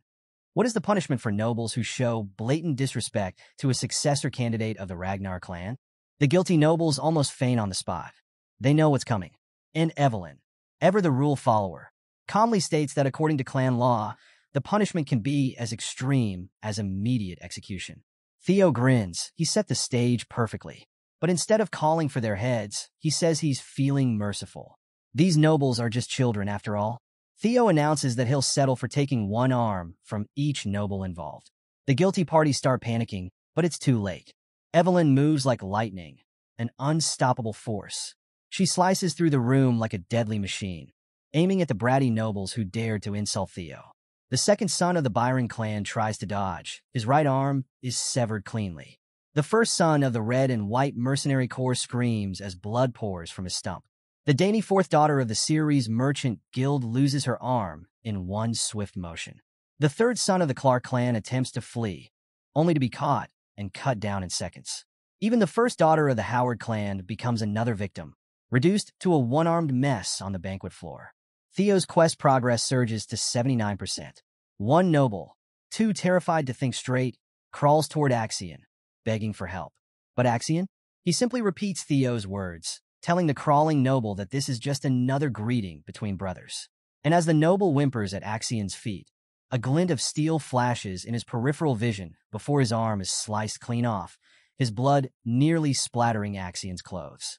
The first son of the Parank family twists in agony, while Axion, surprisingly, just watches. He and Evelyn exchange glances, a silent acknowledgement passing between former student and master. Even Axion hadn't expected to see his old trainer in action here, but he nods as Evelyn salutes with her bloodstained blade. Axion finally realizes this banquet isn't about him anymore. It's become Theo's show of dominance. Evelyn had only targeted those who insulted the Ragnar bloodline, meaning even as a fellow successor, Axion has no authority to stop what's happening. Theo's revenge is unfolding perfectly. In just a matter of minutes, Evelyn had severed the right arms of 14 nobles. Their status as swordsmen? Ruined. Sure, they can take their arms to a priest and get them reattached, but their reputation is shattered. And with it, Theo's quest progress hits 79%. Everything is going according to plan. Meanwhile, Axion's thoughts shift. He's more curious than angry, wondering how in the world Theo, the imbecile of the Rose Palace, managed to get both Remington and Evelyn on his side. This brother of his? He's evolved into something terrifying. But that's the psycho in Axion talking. Deep down, he's thrilled. He wants to crush this new version of Theo under his boot more than ever. As Theo finishes what he came to do, he calls for Evelyn and Remington to leave with him.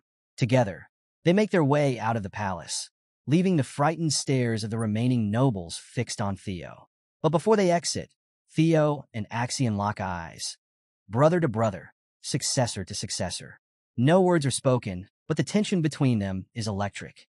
Theo pauses for just a second, grabs Axion's arm, and tightens his grip, enough to wrinkle Axion's suit. After a beat, Theo lets go and waves goodbye with a sly grin, telling Axion he had a ton of fun at this bloody banquet. As they walk away, the final system notification pops up. Theo's tutorial quest to escape the title of Imbecile of Ragnar is finally complete. Axion, he's absolutely fuming. After watching his perfect plan blow up in his face, he storms out of his own palace, screaming Theo's name at the top of his lungs.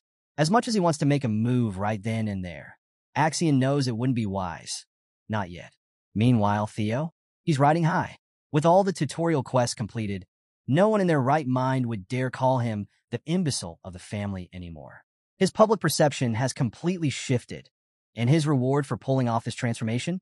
An experience elixir, a tonic that instantly raises your level by 5 if you're below level 30. This is just the beginning. The tutorial might be over, but Theo's true revenge is only getting started. News of the bloodshed spreads fast. Everyone across the palaces is shocked to hear what went down. Axion's prestigious Scale Dragon Society, torn limb from limb, both literally and figuratively. But Theo? He's in a celebratory mood. His subordinates take him to a pub to celebrate his flashy and gory high society debut. Everyone is there. Even Evelyn shows up for a drink. Theo can't help but wonder how the Scaled Dragon Society feels now after being humiliated by the man they used to call an imbecile. Meanwhile, back at Camellia Palace, things are tense. Amel Ragnar, Axion's mother, is in disbelief. She's heard about what happened, and she's shocked. Not only did they give Theo justification for his actions, but he also chopped off everyone's arms right in front of Axion. Amel is furious, and she lets her son know it. She had warned Axion not to take Theo lightly, but now they've handed him complete authority to go wild. Axion, trying to defend himself, insists that once Theo gains more recognition, it'll be harder to take over the Rose Palace. He assures his mother not to worry, but Amel isn't having it.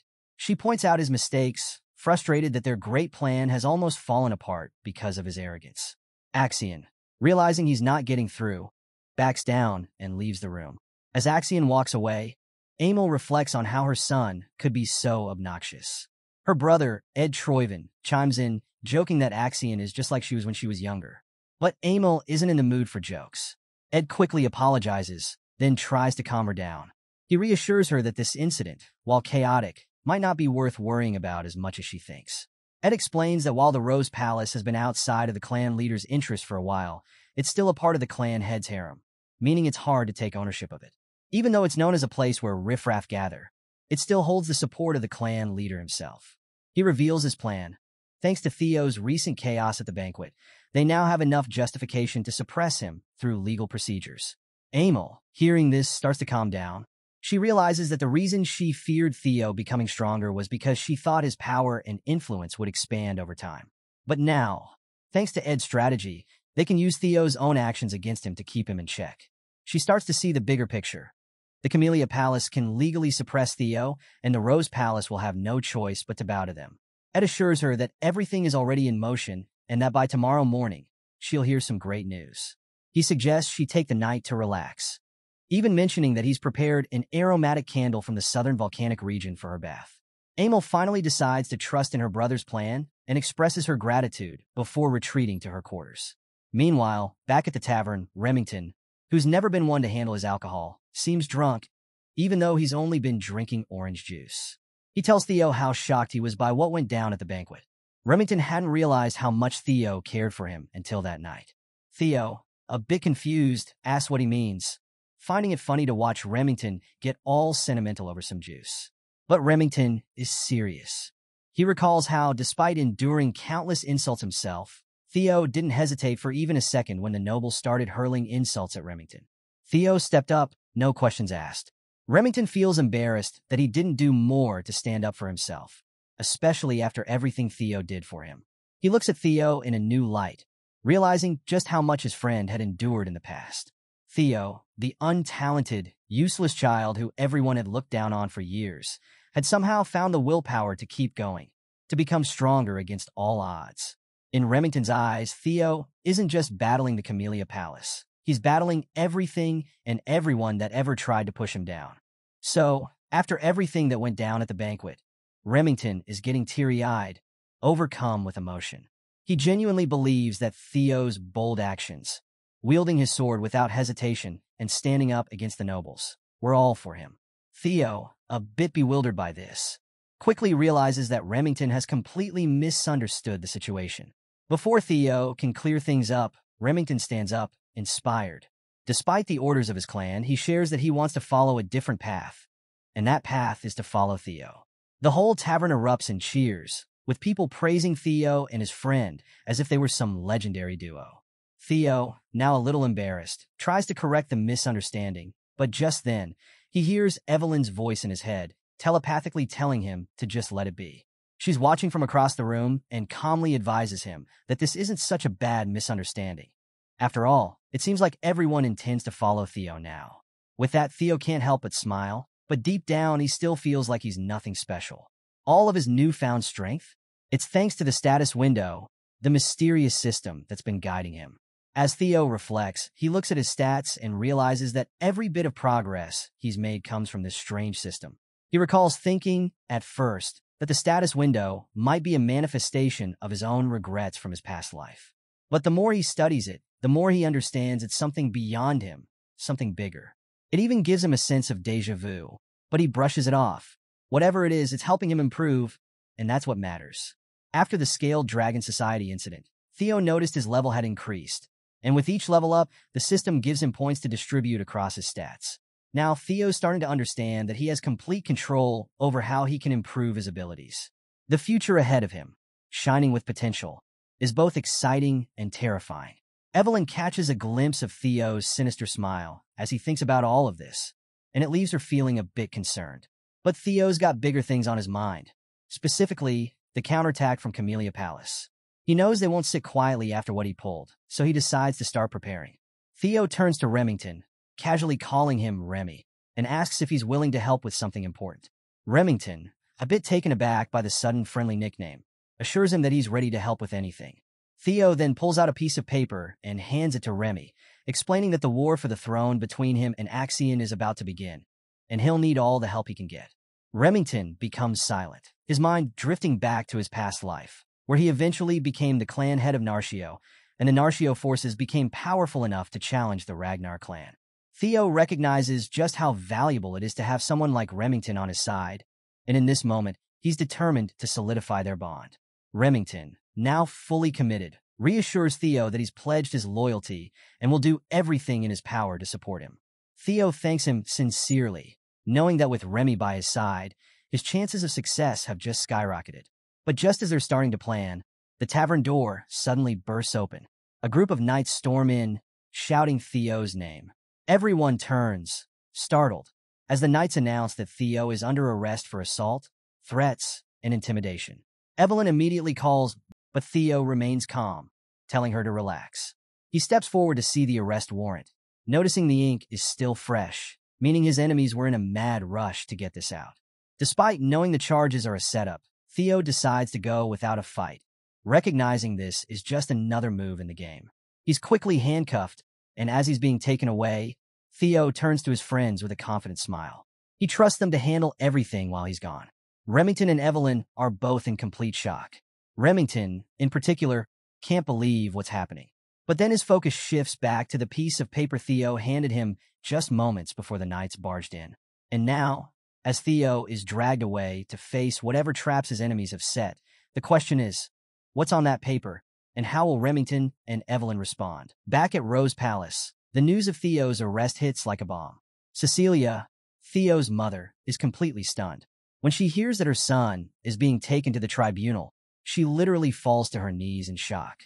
Her servant rushes to her side, worried, but Cecilia assures him she's fine, though the news has clearly shaken her. She asks why Theo was taken, and the servant reveals it's because of the Scaled Dragon Society incident. Theo's being accused of inciting rebellion. Cecilia, trying to process everything, is surprised.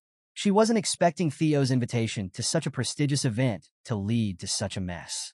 Her servant even mentions that Theo might be put on trial, and given the damage he caused at the banquet, it won't be easy for him to escape punishment. But Cecilia, despite her shock, believes in her son. She's convinced that Theo can handle this. That's the kind of person he is, resilient. All she can do now is pray for his safe return. Meanwhile, inside the carriage, Theo is being escorted to the tribunal. As they arrive at their destination, Theo realizes it's been a long time since he's seen this place. He knows the stakes are high. After obliterating the Scaled Dragon Society, there's no way he'll get a simple slap on the wrist. He's well aware that, as a successor of Ragnar, this trial will likely question his very right to the throne. As the knights order him to get out of the carriage, Theo walks with confidence. His enemies might think they're about to crush him, but Theo's smiling, because everything is going exactly as he planned. The knights announce Theo's arrival, and as he steps inside the tribunal, he's greeted by some of the most powerful figures in the Ragnar clan. Theo feels a bit of anxiety. Who wouldn't, with such legendary figures gathered in one room? Among them is Julius Ragnar, the demon dragon and commander of the White Armored Dragon Cavalry. Then there are 4 of the 9 dragons who protect Ragnar: Sky Dragon Ed Troyven, the Sword Dragon Lady of Plum Blossom Palace, Osa Ragnar, and the Elder Dragon, Head Counselor Wolfgang Ragnar. Seeing all these formidable figures, Theo admits to himself that in his past life, he would have been overwhelmed by their presence, especially when he notices Wolfgang, the Elder Dragon. Wolfgang has a deep-seated disdain for Theo, and he doesn't even try to hide it. To him, Theo, an illegitimate child, is a stain on the Ragnar bloodline. Wolfgang, with a cold gaze, addresses Theo directly. "Are you aware of why you've been summoned?" he asks. Without waiting for a response, Wolfgang lays out the charges. The Byron clan, the Merchant Guild, the Red and White Mercenary Corps, and even the Hanabi clan. They're all cutting ties with the main family because of Theo's foolish actions. Furious, Wolfgang calls Theo a bastard, demanding if he can bear the damage he's caused to the Ragnar name. He makes it clear that Theo will be held accountable for dragging the clan's honor through the dirt. But Theo, cool as ever, agrees with him. He calmly admits that, yes, he was too careless. Instead of merely cutting off their arms, he should have cut off their heads. The room falls silent with shock. Theo continues, showing no hesitation. He reminds the tribunal that the other clans, the ones who have now defied Ragnar, are, in fact, the subjects of Ragnar. The Lord has given them land and honor, he says. Their duty is to offer their loyalty and their lives in return. This is the way of chivalry. Theo's frustration rises as he speaks. He tells Wolfgang that if he had known about their insolence earlier, he wouldn't have stopped at their limbs. He would have severed their heads. And now, he believes they should be punished accordingly to restore Ragnar's honor. Everyone is left speechless. Even Julius, who's never one to mince words, chuckles, calling Theo's performance impressive. He fully expects that Theo will walk away with a lighter punishment after such a bold justification. But Wolfgang isn't convinced. To him, this is nothing more than mockery, a clever ploy. He's about to challenge Theo when Osa Ragnar, the sword dragon lady, steps in. She admits that Theo is correct. Ragnar may be strong, but it is not truly great. For the Ragnar clan to survive, they must listen to the voices of their vassals and knights. If they only rule by force, they will inevitably fall. Power alone won't hold Ragnar together. It requires respect and loyalty. Wolfgang, clearly surprised that Osa is taking Theo's side, falls silent. He wasn't expecting this turn of events, but Osa's words hit hard. She understands that power isn't enough to rule the world. It's about more than just strength. After hearing Osa Ragnar, the sword dragon lady and first wife of the clan head, Theo is surprised to see her taking his side. She's one of the best swordsmen in the north, and her support wasn't something Theo expected. She emphasizes that the punishment he's about to receive is justified and hopes he understands the gravity of the situation. Theo, staying calm, asks what his punishment will be. That's when Wolfgang steps in, sternly informing Theo that he'll be placed under 3 months of probation. But Theo doesn't let that slide. He boldly expresses his wish to participate in the awakening ceremony next year. Wolfgang, angered, thinks Theo's talking back, but Osa once again steps in, giving Theo's words consideration and allowing him to participate. This stirs things up, especially for Ed Troyven, who had been scheming in the shadows. Ed knows that the children Theo injured at the banquet were set to participate in next year's awakening ceremony. Now, thanks to Julius Ragnar's influence, Theo gets off with a lighter punishment. But Ed isn't worried. He sees this as an opportunity.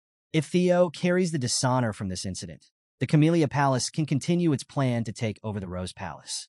He smirks, believing everything is going according to plan, and that Theo is trapped. But then, Theo does something nobody expected. He announces that he wants to appeal the decision. The entire room is left stunned, including Ed Troyven. Ed tries to suppress his grin, thinking that Theo's arrogance will be his downfall. He's convinced that things are about to get much easier for him. Julius, ever the sharp one, steps forward and asks Theo if he really understands what it means to appeal. Theo responds confidently. He knows it's not something that can be brushed off with just 3 months of probation. But Theo's not here to settle for a slap on the wrist. In Ragnar culture, appealing means war. Theo states that in the end, only the strong have the right to speak the truth. He's not just asking to defend himself. He believes he should be rewarded for his actions. The room falls into speechless shock. Meanwhile, at the hidden northern branch of the series Merchant Guild, everything is engulfed in flames. Evelyn cuts down the last of the guards as Remington realizes this was the exact hideout Theo had mentioned. They uncover something valuable after destroying the place.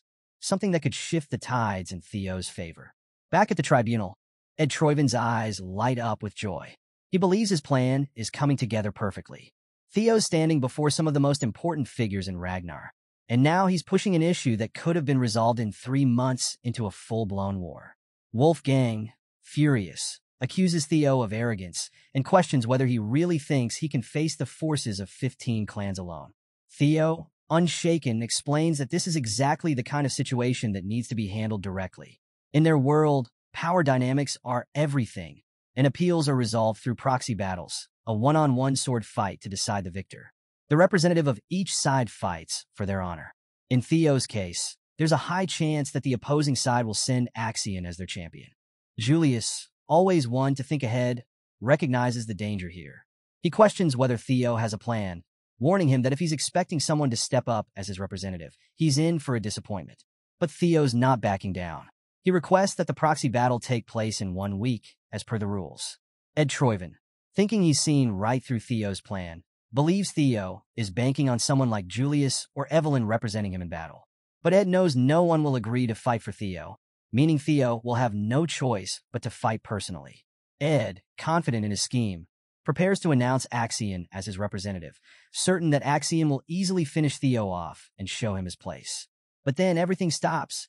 Suddenly, the entire room falls silent as they hear someone's footsteps. A voice praises Theo for his cleverness, noting how much he's changed since they last met. Kyle, with an air of authority, and says he's heard all about the situation. He knows that Theo is planning to make an appeal through a proxy battle. Theo confirms this, and his father nods, recognizing the difficulty Theo will face if he enters the battle himself. Kyle then asks the big question: who does Theo plan to choose as his representative? At that moment, Theo realizes his father is testing him. He could ask someone else to fight on his behalf, but Theo chooses to step up, knowing that this is a crucial moment to prove himself. He confidently tells his father that there's no one who can represent him. He will be his own champion in the proxy battle. Kyle Ragnar, impressed but skeptical, believes his son is heading for a loss. But Theo, standing firm, challenges his father's assumption. He argues that no one should come to a conclusion before he's even had the chance to prove himself. Theo is determined to face his challenges head-on, unwilling to bend to anyone's will. Kyle bursts out laughing, clearly enjoying Theo's spirit. He turns to the rest of the trial members, asking if they've heard his son's bold declaration. For the first time, the clan head seems genuinely impressed with Theo's unwavering resolve.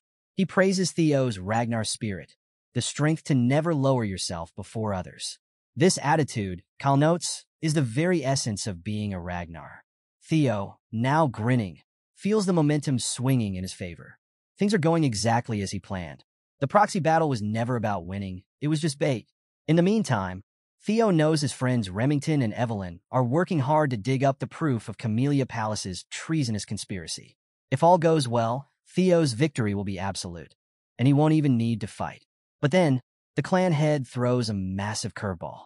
Kyle Ragnar, with a serious look, tells Theo he wants to test him personally. Forget the trial, forget the proxy battle. If Theo can endure a single strike from the clan leader, all charges will be cleared, and there will be no punishment. Theo is stunned. The room goes silent. Kyle's challenge is no joke. A single blow from the strongest man in Ragnar could crush him. Before Theo can react, Ed Troyven, ever the schemer, starts shouting in protest. He knows that if Theo somehow survives this test, it'll mean the king himself approves of him. That would be disastrous for Ed's plans to take over Rose Palace. Desperate, Ed tries to stop the challenge, arguing about the rules of the proxy battle and how this isn't fair. But Kyle Ragnar shuts him down immediately. The king makes it clear that if a vassal dares to speak against the Ragnar bloodline, they should be removed. Ed, forced to back down, has no choice but to obey the clan leader, though he's clearly seething inside. He glances nervously at Theo, knowing the stakes have just changed. Kyle turns to Julius, the demon dragon, and asks if he has anything to add.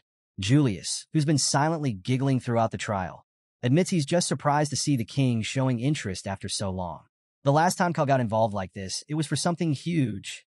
Finally, Kyle turns back to Theo, asking if he's willing to take on the challenge. Theo, though caught off guard, quickly recovers. He knows this moment has the potential to make or break him. Refusing would make him look weak, but accepting such a blow from his father could be suicidal. Theo speaks up, calling the situation unfair. Not in a way that backs down, but rather to negotiate. He points out that comparing a single strike from the clan leader to a proxy battle between vassals and bannermen isn't exactly a fair trade. The king, amused, asks if Theo is refusing. Theo smirks and responds that he's not refusing. He's simply asking for a fair compensation if he endures the blow. Kyle Ragnar, intrigued, asks what Theo wants. Theo turns toward Ed Troyven, glancing at him with a look of calculated ambition, and then makes his boldest demand yet. With a cheeky smile, Theo says, "I want something like Camellia Palace." The room falls silent once again. Ed Troyven is left absolutely speechless. His carefully laid trap for Theo has somehow flipped into an opportunity for Theo to shine. His frustration is evident, and as he watches the situation unfold, he can't believe Theo had the audacity to make such a bold proposal to the clan leader. But Wolfgang steps in, calling Theo's demand madness. After all, making an agreement with the clan leader requires equal standing, and in his eyes, Theo is way out of his league. But what really catches everyone off guard is Kyle Ragnar's response. The clan leader actually agrees with Theo, much to the shock of the room. Kyle sees something in Theo's courage and boldness, traits he believes any future successor of Ragnar should possess. He then turns to the Sky Dragon, Ed Troyven, asking if he has any objections. Ed, forced to play along, assures Kyle that everything belongs to his lord, so how could he dare object? Satisfied, Kyle orders a stage to be prepared immediately. He wants to test his son personally. Theo's nerves start to kick in as he faces his father, while the other vassals and bannermen gather on the sidelines to watch this intense showdown. Ed Troyven, although frustrated, tries to stay calm. He's convinced that even with Theo's newfound strength, there's no way he can withstand a single strike from the clan leader. After all, not even high-ranking swordsmen can survive such a feat in Ed's mind. Theo's overconfidence will be his downfall. But Theo knows something Ed doesn't. Thanks to the experience elixir he earned after finishing the tutorial, Theo's strength has tripled, and he's confident he can survive his father's attack. The clan leader quickly notices this change in his son and wonders if Theo consumed an elixir, but even that wouldn't explain such a drastic transformation. Still, Kyle Ragnar decides it doesn't matter. What matters is the test at hand. Kyle turns to Theo and asks if he's warmed up. Theo replies confidently, even though the pressure is mounting.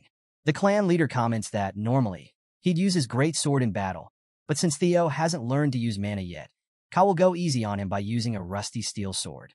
He asks Theo if he has any objections, but Theo, determined, says he's ready. And then the fight begins.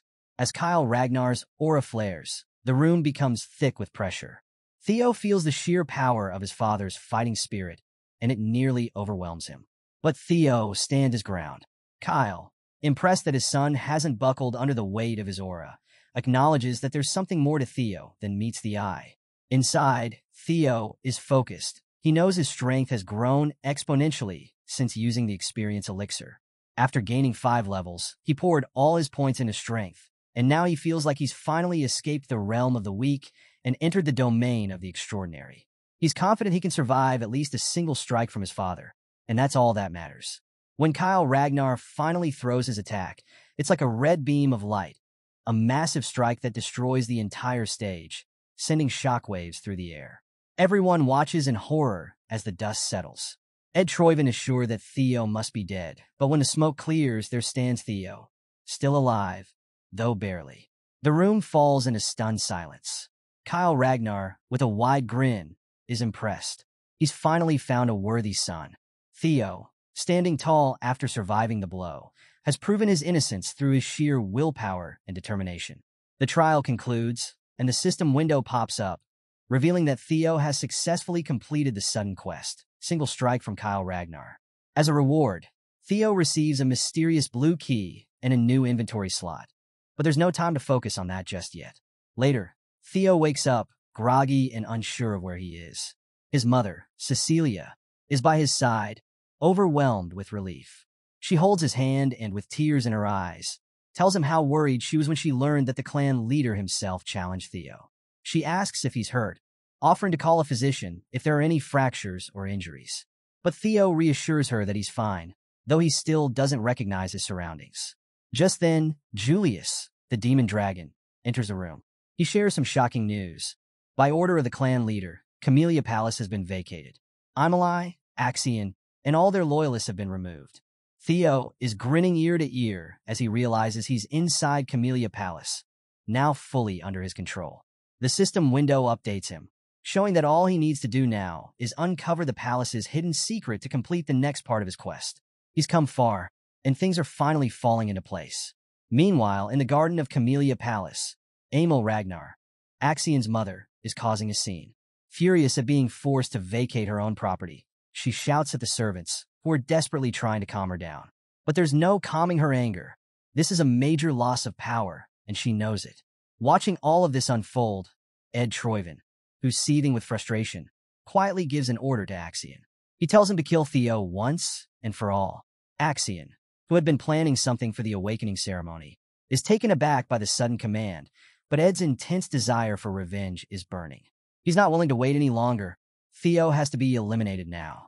Axion sees the rage in Ed's eyes and knows there's no arguing with him. Back in the palace, after things settle down, Theo is reflecting on the unexpected success of his plan. Even though there were plenty of obstacles, he's managed to secure Camellia Palace without using his trump card, and now he holds even more authority than before. He opens his inventory and casually pulls out an apple. The perks of having this magical system at his disposal never fail to surprise him. He munches on it, marveling at how useful the system has been so far. But there's something more pressing. Theo pulls out the blue key he recently acquired and can't shake the feeling that it's connected to something important. As he focuses on a nearby door, the keyhole lights up, and he realizes this is it. He slides the key in, unlocking the door to reveal a deep tunnel. The system chimes in to inform him that he's just discovered his first dungeon, and that all experience gained inside will be doubled. A dungeon inside Camellia Palace? Theo knows there's more to this than just a random underground cave. It must be connected to his quest. Deciding not to miss out on any potential experience, he heads inside. But before entering, he makes sure to prepare, filling his inventory with weapons. As Theo ventures deeper, he comes across a huge wolf, a beast large enough to be classified as a demonic monster. The wolf charges at him with terrifying speed, but Theo is ready. He quickly defends with his shield, but as the wolf pushes him back, he realizes that this isn't an ordinary fight. The wolf's hide is too thick for his attacks to pierce, and its speed is greater than he expected. Theo knows he can't win this fight with half-hearted attacks. He remembers his father's incredible single strike, the devastating attack that nearly obliterated him during the trial. He wishes he could replicate that move and take the wolf down in one blow. But when he tries, nothing happens. He realizes that mimicking his father's strength won't be that easy. It's more than just a single swing of the sword. To land a decisive blow, he needs to put everything into one focused strike. With that revelation, Theo shifts his strategy. He drops his shield, deciding to focus on speed. The sword arts he learned from Evelyn come to mind. As the wolf charges once again, Theo moves swiftly, landing a precise stab into its eye. The wolf howls in pain, taking a step back, and Theo realizes his plan is working. He charges forward again, determined to win this battle. Fast forward 2 months, and back at the training grounds, Theo's absence has not gone unnoticed. Iodi and Sybil are talking about how the number of people wanting to train with Theo is growing. The rumor about the clan leader teaching Theo a single strike has spread like wildfire, and now, everyone wants a piece of the action. As Sybil chats about the situation, Henry Morris from Plum Blossom Palace approaches. Arrogant and full of himself, Henry addresses Sybil with disdain, calling him a lackey and demanding to know when the incredible young Master Theo is going to show up. After all, it's been 2 months, and he's nowhere to be seen. Henry, obviously unimpressed by the rumors, mocks Theo, calling him a coward and insinuating that he's running away from the attention. Henry's taunts continue, much to Sybil's irritation. He accuses Theo of spreading false rumors about the clan leader's strike, suggesting there were no witnesses to confirm it actually happened. Henry Morris from Plum Blossom Palace is still running his mouth, assuming that all the rumors about Theo, including the destruction of the Scaled Dragon Society, must be fake news. But Sybil's patience finally snaps. He's had enough of Henry's disrespect, and with all the pent-up frustration from the last 2 months, he punches Henry square in the face, completely destroying it. Henry's arrogance is wiped clean as his face gets rearranged by Sybil's fist. Another guy from Plum Blossom Palace tries to step in, furious that Sybil would dare touch Henry. He throws insults at Sybil, calling him a dropout, but the tables have turned. Everyone in the training ground, all those loyal to Theo, start glaring at the Plum Palace guy, ready to pounce. Sybil doesn't hold back. He calls him a shit-face, and makes it clear that no one is allowed to insult their young Master Theo.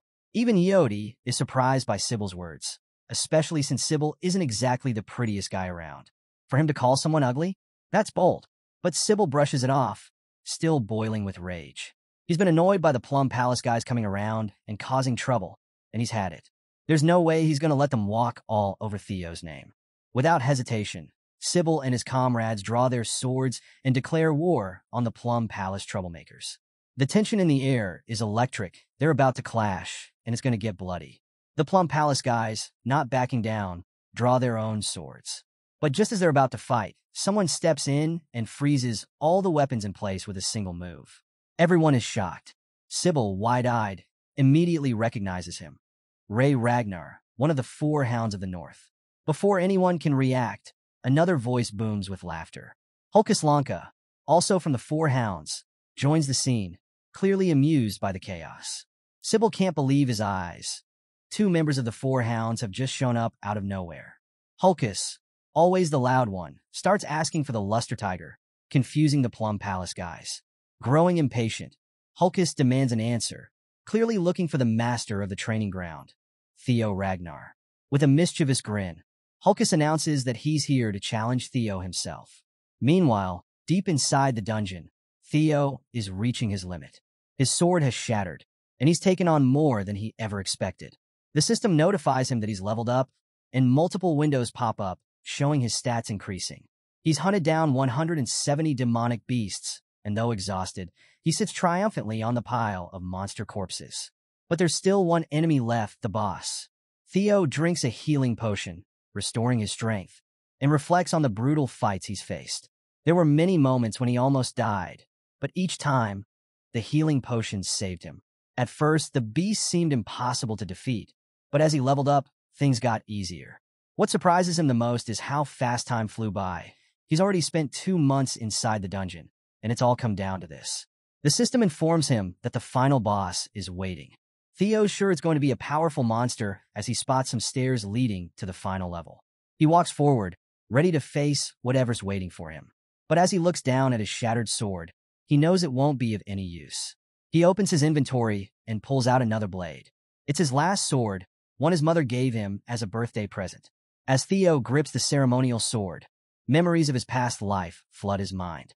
He remembers how, back then, he had a lot of friction with his mother. Leading up to the awakening ceremony, he had tossed the sword aside, thinking it was useless.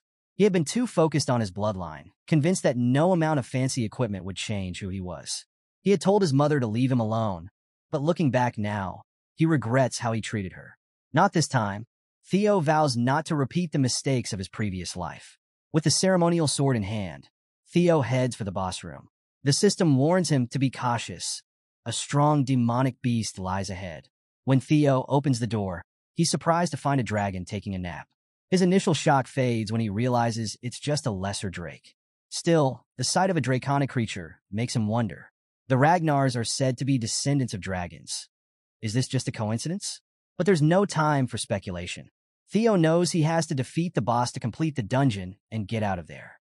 Inside the dungeon, the system flashes Theo the quest details. One more monster to defeat. The Lesser Drake, the final boss, is a kind of dragon, and it's no easy opponent. Theo steels himself for the fight, but even with his strength, he questions if he can really take down a dragon, even if it's a lesser one. Drawing on his training, Theo focuses on using his technique, the single flash. The movie's practiced endlessly against the wolves in the dungeon. Although it's nowhere near the level of his father's legendary Dragon Flash, Theo believes that if he uses his dragon heart to the max, he might just land a serious hit. With all his might, Theo charges toward the Lesser Drake, aiming for its eye. His sword pierces through, and the monster lets out a deafening scream of pain. Theo feels a brief moment of triumph, but it doesn't last. The drake's tail lashes out in retaliation, forcing Theo to dodge. He quickly realizes that his strike wasn't enough. The attack didn't reach the brain. The drake is hurt, but far from defeated. The drake roars, its massive form thrashing, and Theo can sense the mounting danger. The beast is preparing to kill him, but Theo, never one to back down, sees the possibilities in the fight. His confidence fuels him as he charges in again, landing several quick blows. It's not enough to take the monster down, but he's looking for its weak point, the reverse scales that all dragons have. Suddenly, the lesser drake lets out another piercing scream, but this time, the battlefield shifts.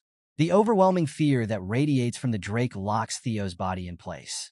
He tries to move, but fear grips him tightly, paralyzing him. He can see the drake's attack coming, but he's frozen, only able to block it with his sword at the last moment. The impact sends him flying, crashing into a rock wall. Pain shoots through his body, and he knows he can't keep this up for long. Struggling to his feet, Theo spots the drake preparing to strike again. He knows the key to winning lies in hitting the reverse scales, but he needs to be fast and precise.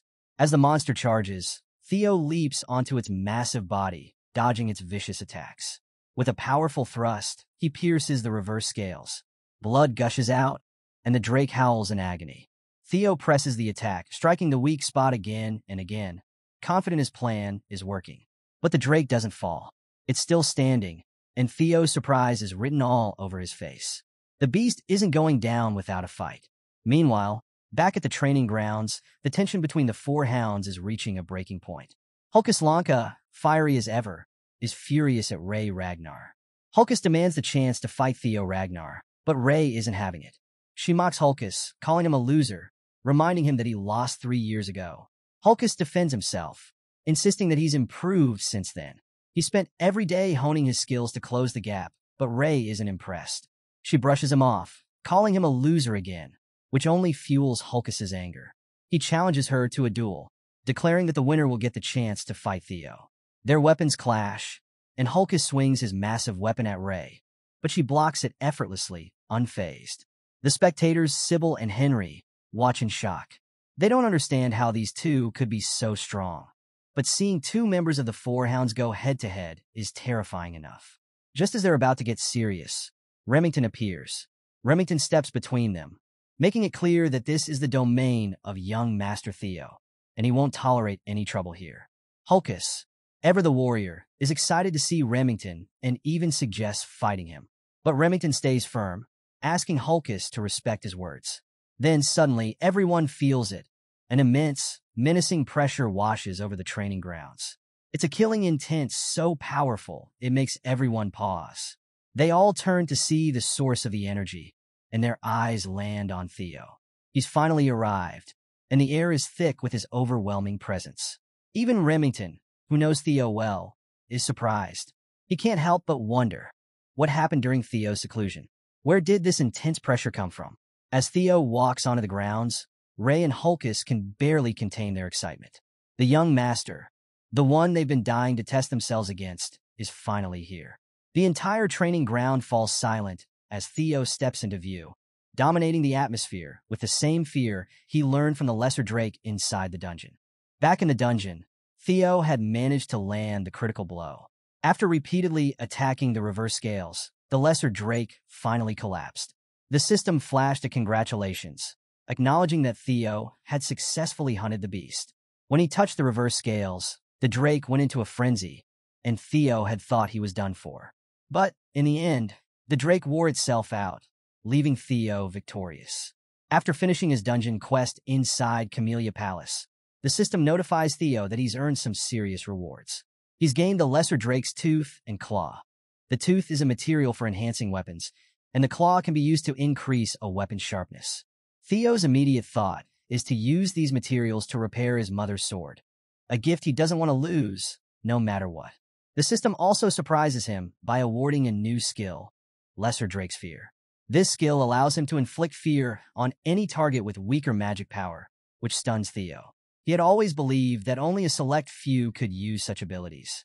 He's thrilled at the opportunity to try it out, but he wonders whether the skill will be useful in Ragnar, considering the place is crawling with powerful people. After finally clearing the dungeon and completing the quest of uncovering Camellia Palace's secrets, Theo receives another reward, a nest compass. Though he doesn't fully understand what it's for, he assumes it'll come in handy for his next quest. He stores it in his inventory and decides to go rest in his room, completely exhausted after the dungeon run. But before he can catch a break, a maid rushes over to Theo, informing him of an urgent matter. She notices his wounds and offers concern, but Theo brushes it off. There's a brawl happening in Training Ground 4, and she needs him to handle it. Theo, not in the mood for games, heads to the training grounds. As soon as he steps onto the field, he unleashes his new skill, Lesser Drake's Fear, and the effect is immediate. The overwhelming aura fills the air, knocking people unconscious as Theo commands them to get lost, declaring that he needs rest. But Hulkus Lanka, ever the battle-hungry member of the Four Hounds, isn't fazed. Instead, he's excited by the sheer killing intent Theo is putting out. Without hesitation, Hulkus charges straight at Theo, eager to test his strength against the young master. Hulkus swings his massive sword, but Theo, fresh from his dungeon training, easily overpowers him with just a single strike. The crowd is left shocked, their jaws dropping as Hulkus is knocked back, unable to comprehend how Theo deflected his attack so easily. Theo, too, is surprised by his own progress, realizing just how much he's leveled up since the dungeon. But Hulkus doesn't back down. He's been known as the weakest member of the Four Hounds, not because of his strength. He's as powerful as a black bear, but because he's a bit dull-witted and never rounds out his skills. Fueled by determination, Hulkus charges in again, challenging Theo to block his next attack. Even though Hulkus is known for his raw strength, Theo is now able to keep up with him. With a well-timed slash, Theo counters Hulkus and defeats him in one move. The impact leaves Hulkus coughing up blood before he loses consciousness and collapses. Theo realizes that he might have been too reckless with his strength, but he's glad Hulkus is tough enough to survive it. Sybil and the others in the training ground are stunned. They never expected Theo to defeat Hulkus Lanka, the black bear of the Four Hounds, so easily. As the crowd begins to cheer for the young master, Theo reassures them that Hulkus is still alive, though knocked out. But before Theo can even process the moment, his mother's sword, already battered, shatters completely. It's a moment of disappointment for Theo, as this was a precious gift, but the crowd seems to be cheering even louder, interpreting the broken sword as a sign of Theo's incredible power. Everyone is thrilled by what they've just witnessed. Theo Ragnar has taken down a four-hound with just a single strike, and his sword even broke from the sheer force of it. But Theo doesn't quite understand why they're so excited. Meanwhile, as the crowd roars, Ray Ragnar stands off to the side, deep in thought. A memory comes flooding back to her. When she was younger, she had been wandering through the cold and thin clothes when Theo found her. Concerned, he asked why she was out in such freezing weather, barely dressed.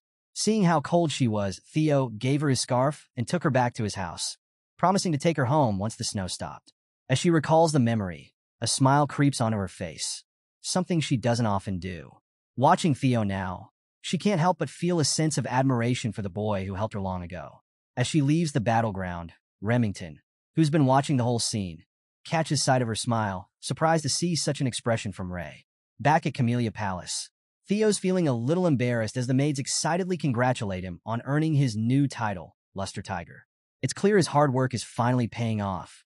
One of the maids, especially proud of him, advises Theo to keep the momentum going until the awakening ceremony.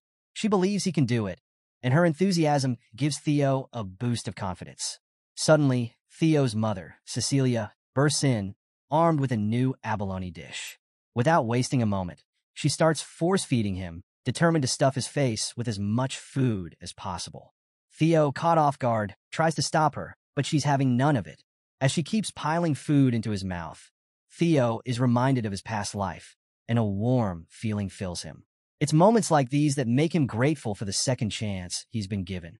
Between bites, he manages to tell his mother the food is delicious, which seems to please her. But then, Cecilia notices something that wipes the smile from her face: the broken sword. Theo starts sweating nervously, quickly explaining that it broke during training. He's deeply sorry, since the sword was a precious gift from her on his birthday. Cecilia's mood shifts from concern to anger, but not at Theo. She's furious at the person who swore the sword wouldn't break. It was made with white snow steel and ebony steel wood, two incredibly rare and valuable materials. Theo, surprised, asks if she means the steel wood from the southern jungles. Cecilia confirms, adding that the materials are incredibly precious, and she's disappointed to find out the sword wasn't as durable as promised.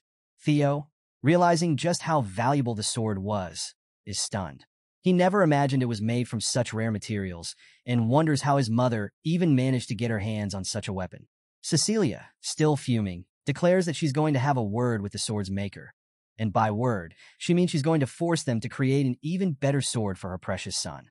Theo tries to reassure her, saying it's fine and that he can use another sword, but Cecilia won't hear it. She reminds him that people are finally starting to notice his strength and that he needs to be more careful than ever with the awakening ceremony just around the corner. No way is she letting him show up with a shabby sword. Theo, touched by his mother's love and care, can't help but feel grateful.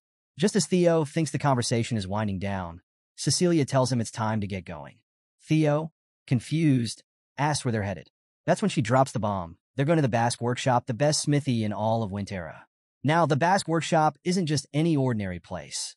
It's one of the top 3 manufacturing workshops in Winterra, known for its factory-like size and legendary craftsmanship. But what's truly special about the Basque Workshop is its master blacksmith, Kurson, known as the elf of capitalism and one of the few artisans with the title of master craftsman. Kurson's reputation is on a whole other level, and even Theo is shocked. He never expected to meet someone of her stature, and he's immediately curious about how his mother has connections with someone like Kurson. When they arrive, the first thing Theo hears is Cecilia angrily addressing Kurson as her mother, catching Theo completely off guard. Speechless, Theo realizes his mother isn't just any ordinary woman. She's the daughter of one of the most renowned blacksmiths in the region. Suddenly, everything clicks. He's quarter elf, and the reason for his handsome looks finally makes sense. Curson, clearly not fond of being called mother, snaps back at Cecilia, insisting that their relationship is not that of parent and child. Theo recalls that growing up, he was always told his mother was an orphan with no family. But now, here she is, the daughter of Curson, the high elf blacksmith. Cecilia doesn't waste any time. She throws the broken sword down in front of Curson, accusing her of making a defective product. Curson, prideful and a little insulted, doesn't believe her at first, until she pulls the sword out and sees for herself that it's broken. Speechless, Curson can't deny the evidence in front of her. As they bicker, Curson asks who wielded the sword. When Cecilia points to Theo, Curson's eyes widen in realization. "That's the kid behind you?" she asks incredulously. Cecilia wastes no time in defending her son, telling Curson to watch her mouth. Theo isn't just any kid. He's a genius who will one day reign over Ragnar. Theo, ever respectful, steps forward to introduce himself to the legendary blacksmith. He expresses his gratitude for having the chance to meet her, acknowledging her reputation as the master of the Basque workshop.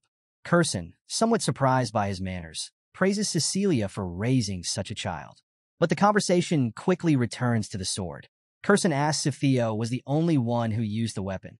When Theo confirms, Curson is even more intrigued. Cecilia believes the sword was defective, but Curson, now realizing this might be more complicated, knows it's going to be a long conversation. She invites them inside to discuss things further, knowing this isn't just a simple repair job. As they walk into the workshop, Theo can't help but wonder about the connection between his mother and Curson. Curious, he asks if his mother is really related to the demon craftsman, and Cecilia confirms that he's right. He asks his mother if Curson is really her biological mother. Cecilia explains that, although she never spoke much about it, Curson took her in as a foster mother for a short time. She shares that Curson has a deep love for anything beautiful, whether it's music, jewels, theater, or even people, which is why she took Cecilia under her wing. But Curson, ever the gruff elf, cuts them off, calling the past pointless. Cecilia rolls her eyes, clearly not buying it, and Theo notices the affection behind the rough words. Curious, he asks how his mother ended up leaving such a place. Curson, with a tinge of frustration, reveals that Cecilia left because of her desire to marry the leader of the Ragnar clan. She never expected Cecilia to willingly walk into such a miserable life, especially with how dangerous the Ragnar clan could be. Yet, to her surprise, Cecilia survived and even returned last year, begging her to forge a sword for Theo. Curson, always the hard one to please, calls her shameless, which only makes Cecilia more annoyed as they start to bicker. As the two go back and forth, Theo smiles, realizing he's never seen his mother talk like this. It's a side of her he didn't know existed. In his past life, Theo had been so focused on the clan that he never took the time to understand his mother. He was too obsessed with status and power to notice the people who genuinely cared about him. Now, watching them argue, he begins to realize that Curson cares about his mother far more than she lets on. He wonders why Curson never intervened in his past life. But maybe things are different now. Eventually, they reach Curson's private quarters, and as they step inside, she abruptly grabs Theo and shuts the door, locking Cecilia out. Cecilia's muffled protests can be heard from the other side, but Curson ignores them completely, focusing her full attention on Theo. Without wasting any time, Curson asks Theo a cryptic question. Does he possess the relic of the primordial dragon? Theo, confused, asks if she's talking about the ancestor of the guardian dragon that protects the Ragnar clan. He explains that he's heard stories about the legendary treasures scattered across Winterra for the descendants of Ragnar, but to him, it always seemed like just a myth. Curson cuts him off, making it clear that the relics are not a legend. She's frustrated, almost on the verge of tears, as she examines the broken sword. It's a piece she had poured her heart and soul into, and it shouldn't have broken, unless it came into contact with something as powerful as a relic. She can't believe the sword failed so easily, and she's convinced that only a relic could have caused such damage. Theo, feeling guilty, apologizes, explaining that the sword broke while he was fighting a lesser drake. He doesn't know anything about relics, but before he can say more, Curson decides to show him instead of explaining. She pulls out a casket, sealed tight with chains, and asks if Theo notices anything unusual. Suddenly, Theo's system lights up, showing the familiar blue glow he saw before, just like the door to the dungeon in Camellia Palace. Realizing it's the same energy, Theo asks if it's part of a quest. Curson, who can't see the glow herself, notes his reaction and realizes that he's sensing something. She explains that inside the casket is a relic of the primordial dragon. She's tried countless times to open the casket, but every attempt has failed. Placing the heavy casket down, she tells Theo the story of the primordial dragon, a being so powerful that it removed one of its own fangs and had it forged into a weapon. This weapon is known as the White Moonlight Blade, a sword said to possess unimaginable power. Curson then drops a bombshell. If Theo can break the seal on the casket and claim the relic, the White Moonlight Blade will be his. But there's a catch. If he fails, the consequences could be fatal. The process could end his life, and there are no guarantees. She asks him if he's still willing to take the risk. Theo's reaction is immediate. He's smiling, his heart pounding with excitement. The danger, the risk, the legendary sword, it's all part of the challenge, and Theo can't back down now.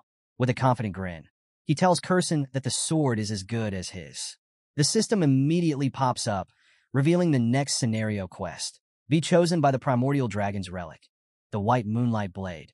As Theo faces the sealed casket in Curson's workshop, the pieces of the puzzle start falling into place. The White Moonlight Blade isn't just any relic. It's the sword of the Black Dragon, one of the 9 dragons. Theo remembers the legendary Black Snow leader, someone who commands fear across Winterra, known as the Black Dragon.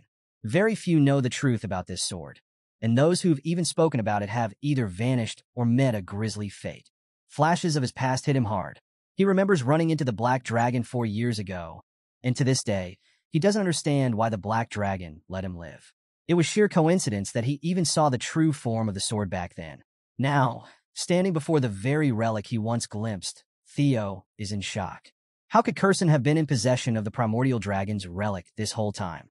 Curson snaps him back to reality, asking if he's ready to open the casket. Theo, fueled by the desire to claim this legendary weapon, smiles, determined to make the sword his own. As he examines the casket more closely, he realizes its design is eerily similar to the dungeon door he unlocked in Camellia Palace. Trusting his instincts, he pulls out the blue key from his inventory and, to Curson's confusion, unlocks the casket. As the chains fall away, a strange, ominous light begins to shine from the casket, and suddenly, Curson's face turns from intrigue to concern. Before Theo can react, a mysterious black fog emerges, wrapping itself around him and pulling him inside the casket's depths. Theo struggles to break free, but the fog is relentless, dragging him into a mysterious world. When he opens his eyes, Theo finds himself in a place he recognizes but can't explain, Rose Palace engulfed in flames. His memories rush back, and he's shaken by the reminder of how weak he used to be. The fire, the destruction, everything he tried to forget is now right in front of him. His desire for power overwhelms him, and the vision of Rendon and his enemies resurfaces.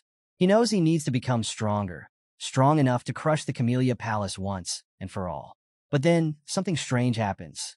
Out of the flames, a griffin emerges, its piercing eyes locked on Theo. The creature seems to be playing with his mind, feeding on his desire for power, twisting his thoughts. The griffin attacks, ready to devour him whole. Theo, caught off guard, grabs the griffin's beak just in time, realizing that the monster is trying to take over his mind by exploiting his darkest desires. That's when it hits him. This isn't just a regular monster. It's the essence of the Moonlight Sword, a beast meant to test whoever dares claim it. The griffin's voice echoes, calling Theo insolent for trying to challenge its power. But Theo, unfazed, declares that he's already conquered the despair the creature is trying to show him. He's been through too much to be tempted by false promises of power. As Theo struggles, he notices something odd. The griffin is smaller than he remembers. In his memories, the beast stood at least 10 meters tall, but now they're the same height. Theo smirks, realizing that perhaps the griffin's power has waned from being trapped for so long. With a surge of confidence, he tells the monster that the Moonlight Sword is his now. The griffin thrashes, trying to break free from Theo's grip, but it's too late. Theo's willpower is unshakable, and as he prepares to finish the creature off with a punch, a wicked grin crosses his face. He's already passed the test. Meanwhile, back in Curson's room, things are getting tense. Cecilia, who's been watching all this unfold, is panicking. Seeing her son unconscious, she frantically tries to wake him up, but nothing seems to work. Tears stream down her face as she begs her mother for answers. Why is Theo like this? Why isn't he waking up? Curson, for once, is speechless. She didn't expect things to go this far and admits that she's never seen or heard of anything like this before. She can sense a monster's energy intertwined with Theo's bloodstream, but she doesn't understand how or why. What she does know is that Theo possesses something powerful, another relic, and this is affecting the process in ways she couldn't predict. Cecilia, devastated, warns her mother that if anything happens to Theo, she'll never forgive her. The room is heavy with tension, Cecilia's cries filling the air as she desperately holds her son. Then, out of nowhere, a mysterious light begins to form around Theo's chest. Curson and Cecilia both stop, eyes wide in shock. The moonlight sword begins to pulse with energy as Theo's hand instinctively reaches out to grab it. The light grows stronger, enveloping his entire body. Cecilia rushes to her son, trying to wake him up, and when Theo finally opens his eyes, she hugs him tightly, tears streaming down her face. She was terrified something had gone wrong, but Theo, ever calm and collected, reassures her, telling her not to worry. He's completely fine. Meanwhile, the system congratulates Theo for defeating the Griffin and finishing the quest. His reward? Becoming the owner of the legendary white moonlight sword. Theo reflects on how lucky he was. The Griffin, freshly unsealed, wasn't at its full strength, and its psychological attacks couldn't sway him. It was just a matter of timing. The system then alerts him to something even more shocking. By absorbing the monster energy of the sword, Theo's magic power has skyrocketed, now surpassing 200 points and pushing him to the level of a high-ranking swordsman. His body begins to glow with newfound power, but there's a catch. He can't fully use this magic until after the awakening ceremony. Curson, visibly impressed by what she's witnessed, congratulates Theo on successfully claiming the sword. But Theo, always the practical one, asks if she's going to keep her promise. Curson, with an air of pride, assures him that elves don't lie. However, Theo can't help but notice that the sword seems a bit rebellious. It hasn't fully acknowledged him as its master yet, and this makes him uneasy. Curson, ever the sharp observer, explains that the sword's behavior is to be expected. After being trapped for 400 years, the moonlight sword is like a caged beast. It's ready to let loose. Theo, a little hesitant, wonders if the sword will ever calm down. Curson suggests he take a swing at the wall to let the sword vent some of its pent-up frustration. Theo isn't too sure about the idea, but Curson mocks him a little, saying that even with a legendary sword, someone as inexperienced as him couldn't possibly damage the Basque workshop. Feeling a bit unnerved by the challenge, Theo decides to give it a try. After all, this is a chance to test out his dragon heart ability in a controlled way. He gets into position, readying the moonlight sword as its rebellious energy hums through him. As Theo excuses himself and prepares for the strike, Curson watches with mild curiosity until things take a drastic turn. With a swing powered by all of his magic, Theo lets loose an attack called Single Flash. The result? Complete destruction. The wall of the workshop, 10 feet thick, splits in half, sending rubble crashing down. Cecilia stands frozen in astonishment, while Curson's eyes fill with anxious tears. Contrary to what she thought, Theo didn't just dent the wall. He literally cut the building in two with one swing. And he wasn't even trying to destroy it. Curson, watching the devastation, sinks into despair. She's just witnessed yet another costly loss at Theo's hands. First, he broke the sword she crafted, and now he's leveled part of her workshop. Even Theo himself is stunned by the sheer power of the sword, realizing that it drained almost all of his magic in that single, devastating slash. Before he can fully process what happened, Curson dashes toward him with alarming speed. She reaches him in an instant, laying a hand on his shoulder and immediately giving him mana to help replenish his strength. Theo didn't even notice her move. She's startled to realize that Theo truly has no control over his magic yet. But after seeing what he did to the wall, she's also struck by his raw potential. This kid is something else, a true genius. A sly grin spreads across her face as she places her hand on Theo's shoulder. She proudly declares that she'll be his patron from now on, telling him to spread his wings and show the world his incredible abilities. Of course, Curson isn't just being kind. She's got dollar signs flashing in her eyes. It's clear that in her mind, Theo is about to become a walking, talking billboard for her workshop. If the world sees what Theo can do with a sword from Basque Workshop, it'll bring in massive profits. Theo, ever sharp, immediately sees through her plan. He bluntly tells Curson that he can practically see the dollar signs in her eyes, a statement that catches her off guard but makes her laugh. She doesn't deny it, she's greedy, but she's also proud to have a grandson like him. And in her own way, she's offering to help him reach even greater heights. As the day winds down, and after destroying half a building, Theo and Cecilia prepare to leave the workshop. Before they go, they exchange a few last words with Kirsten, who, despite everything, seems genuinely impressed with her grandson's strength. It also turns out Theo handed over Drake Fangs to Kirsten as wall repair funds after that accidental destruction of the Basque workshop. Kirsten, being the business-savvy elf she is thrilled to have this rare material. She's not only impressed with the fangs Theo snagged from his battle with the lesser Drake, but also swelling with pride at how her daughter, Cecilia, raised such an incredible son. Just as she's basking in that motherly pride, a familiar voice echoes in the workshop, addressing her by her infamous title, Demon Craftsman. Kirsten freezes, recognizing the voice. She turns to find herself face-to-face with the mysterious crow of Ragnar, a man known for his eerie presence and glowing red eyes. He doesn't say much, just simmers with intensity, leaving us on a cliffhanger as Kirsten nervously asks why he's here. Fast forward 5 days. The much-anticipated awakening ceremony has finally arrived. We find Theo in the middle of yet another sparring session with Evelyn, his one-armed swordmaster. And while they're exchanging blows, it's clear to her that Theo has leveled up. His speed, strength, and precision have all improved significantly. Even the onlookers who've been following Theo's journey are watching in awe and sweating profusely as they realize just how far ahead of them he's gotten. After a solid bout, Evelyn can't help but praise Theo, admitting that he's pushing her back during their spar. Theo, grinning like the cat that got the cream, humbly accepts the compliment, though you can tell he's soaking it up. He never thought he'd hear such high praise from someone like Evelyn, and he's secretly loving every second of it. Evelyn, ever the calm mentor, tells him he's done well, and even hints that he might just be able to become valedictorian of the awakening ceremony. Theo, with a cocky smirk, thanks her and jokingly says that if he does make valedictorian, he'll be sure to mention her name in his victory speech in front of everyone. Evelyn gives him a look, a mix of amusement and exhaustion, wondering if that's even necessary. But Theo's fans? Oh, they're all in. His comrades rush over, eagerly asking him to shout out their names during his speech too. Theo, soaking in the attention, can't help but feel a little proud of his newfound popularity, thinking to himself that maybe being adored by everyone isn't such a bad problem to have. But Evelyn just stands there, giving him a creeped-out look, thinking the fame is getting to his head a little too fast. The scene transitions to the central headquarters, where the awakening ceremony is about to begin. Theo walks in, confidently introducing himself as Theo Ragnar of the Camellia Palace. As he enters, he notices the large crowd gathered for this prestigious event.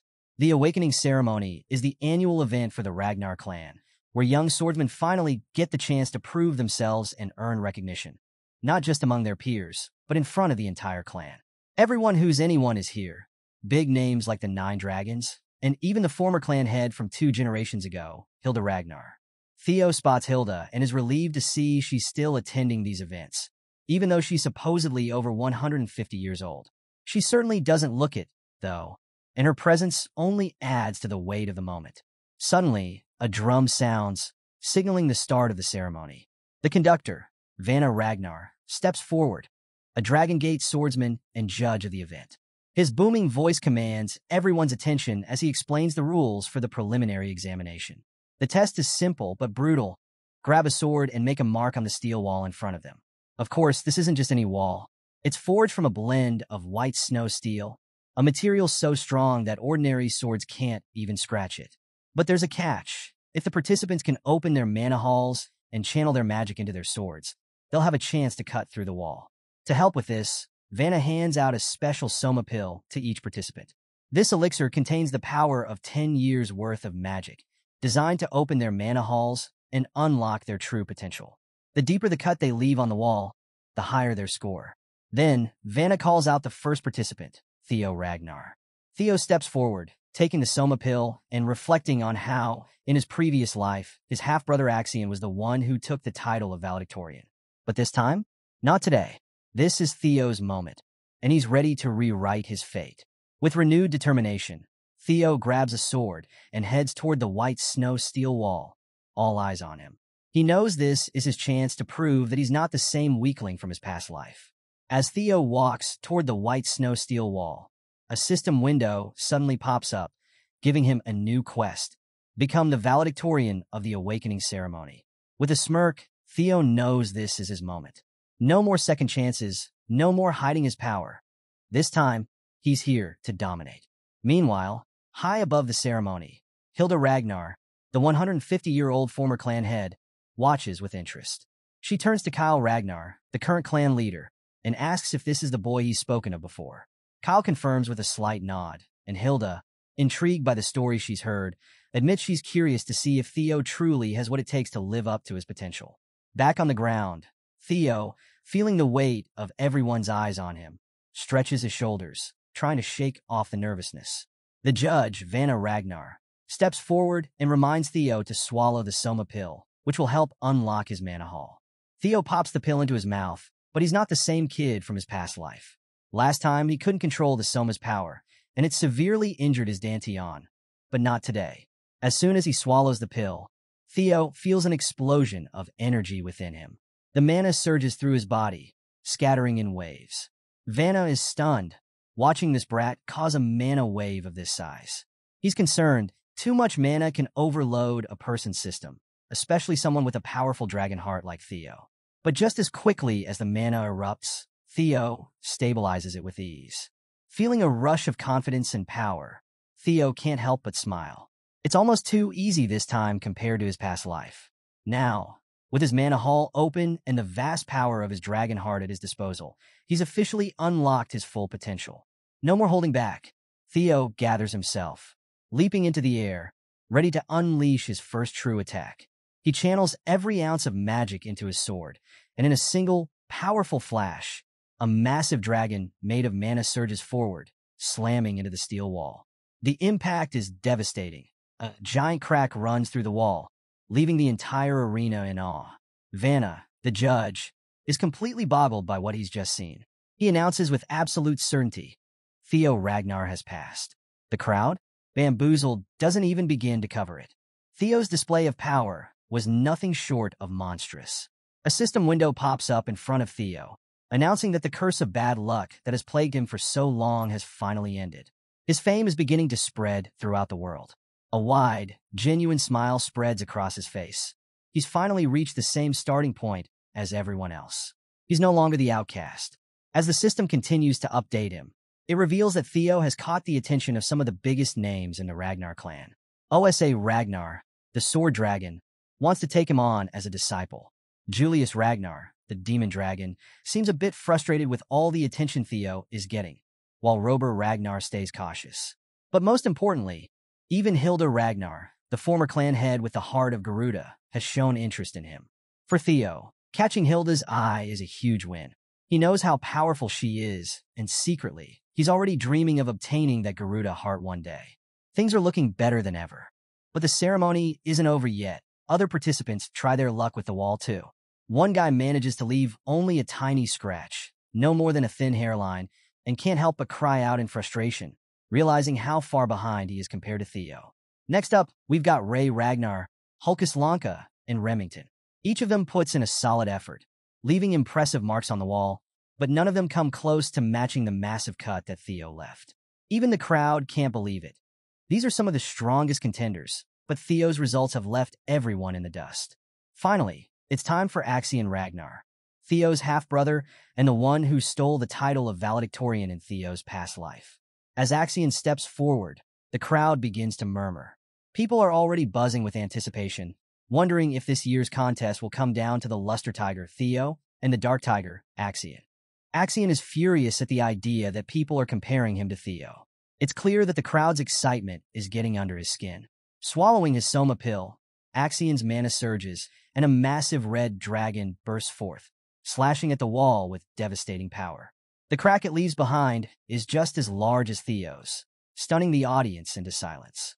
Even Vanna, the seasoned judge, is left speechless for the umpteenth time today. He announces that Axion Ragnar has passed as well, and the crowd erupts into cheers.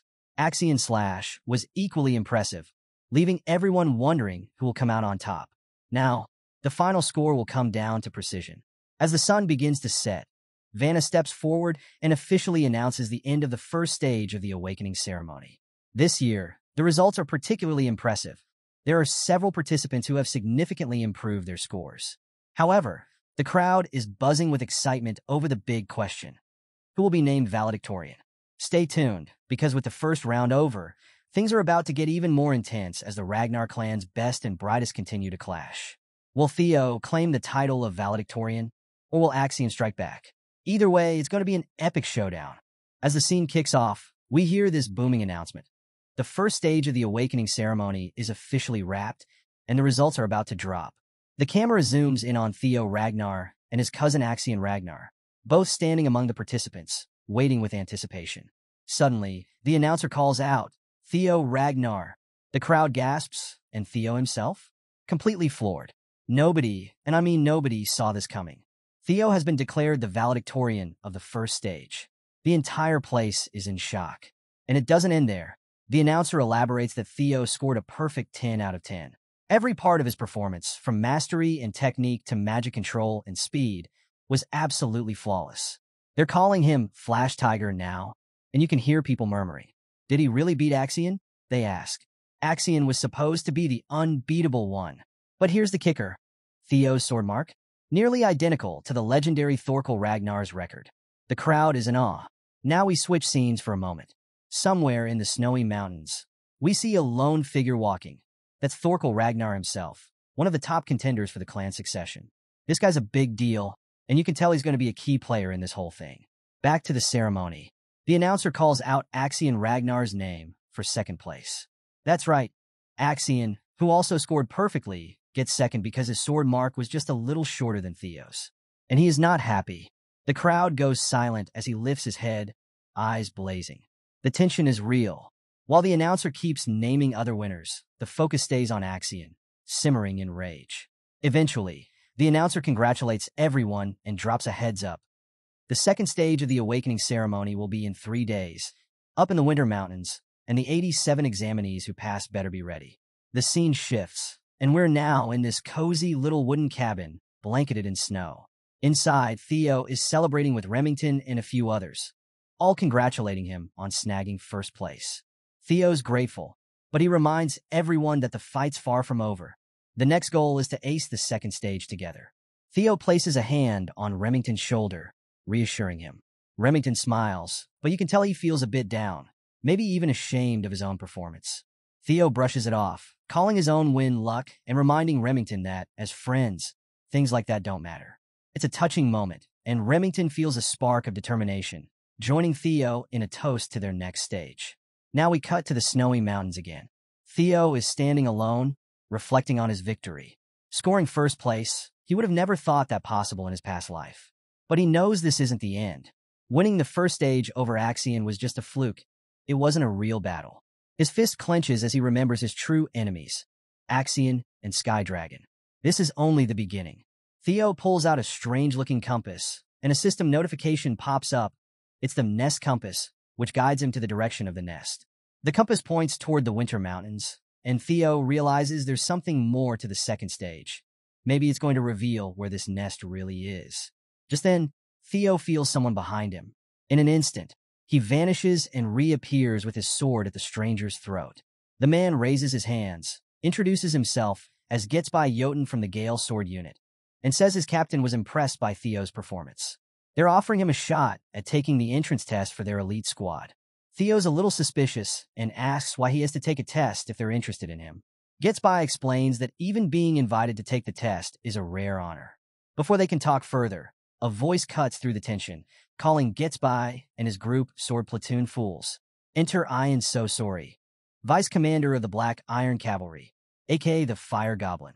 She wastes no time, offering Theo a spot in her unit and claiming her offer is way better than what the Gale Sword Unit can give.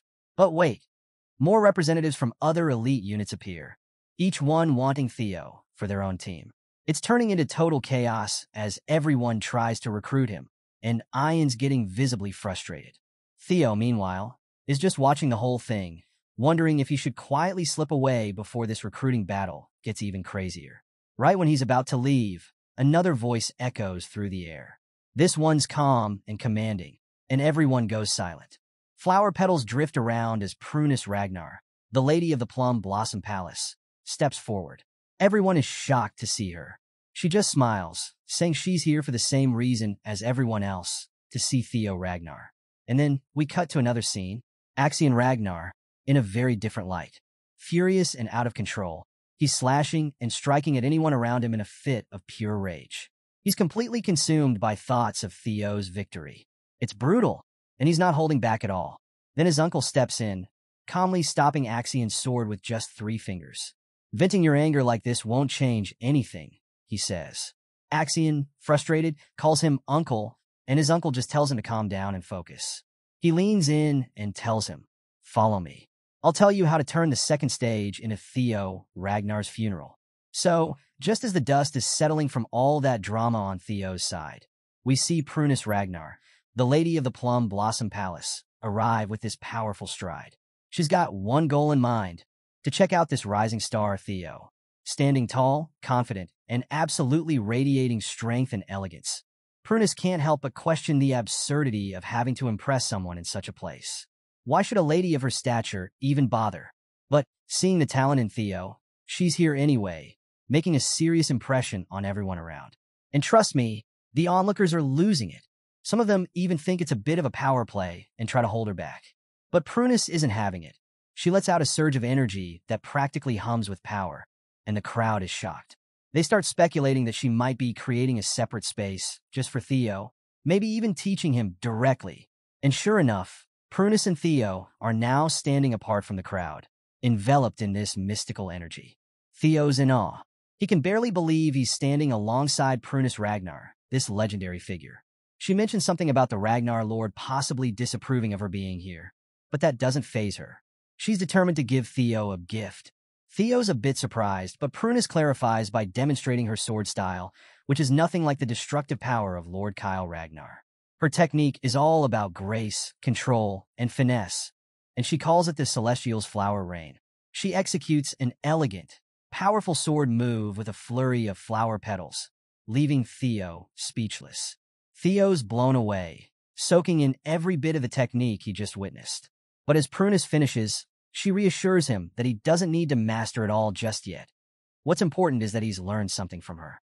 She leaves him with a powerful burst of energy, inviting him to find her after the ceremony for more lessons. Theo, now encouraged and feeling the weight of her gift, reflects on its significance and the responsibility it brings. 3 days pass, and now we're at the Winter Mountains near the northern Great Wall. The landscape is massive, stretching as far as the eye can see, and it's no ordinary mountain range. The Ragnar clan has protected humanity from the horrors beyond these walls for over 1,000 years. This is where the second stage is set to begin. Jackie Ragnar, the ceremony supervisor, steps up to address the participants. He emphasizes that the Ragnar clan has been humanity's shield against the Demon Sea, a cursed land filled with monstrous creatures, and that one day these apprentices will bear that responsibility. For this test, though, they must stay within the Great Wall. Anything beyond is far too dangerous. The objective? Simple. Hunt down beasts, collect the bells around their necks, and survive in the Winter Mountains for 15 days. The bells vary in color, with the higher ones indicating tougher challenges. Oh, and there's a catch. Jackie mentions a beast so formidable that no one here could take it down alone. That's right, it's worth major points, but teamwork will be essential. Participants are allowed to go all out, meaning they can steal bells from others. It's survival of the fittest, the Ragnar way. Jackie also shows them a totem for safe zones where they can rest and resupply. As soon as Jackie announces the start, everyone takes off into the mountains. Theo's allies are quick to head into the forest, aiming to secure supplies and help Theo as best they can. Meanwhile, we see a pair of red-haired siblings, Hulkus Lank and his sister, brimming with excitement and ready to jump into the action. And then there's Axion. He's already speeding through the mountains, dead focused, remembering his uncle Ed Troyven's words. This test could be Theo's final stage. Axion's face is serious, determined to make this mountain Theo's grave. Just behind him is Ray Ragnar, one of the clan's 4 hounds, watching Axion carefully. Back to Theo. He's about to dive into the forest when someone calls his name. It's Remington, and he's got a lot on his mind. He reminds Theo of their friendship, And after days of thinking, he's decided he considers Theo not just a friend, but a rival. He's determined to surpass Theo, and Theo can see that competitive fire in his eyes. Theo smiles, welcoming the challenge, and admits that he feels the same way. They're friends and rivals.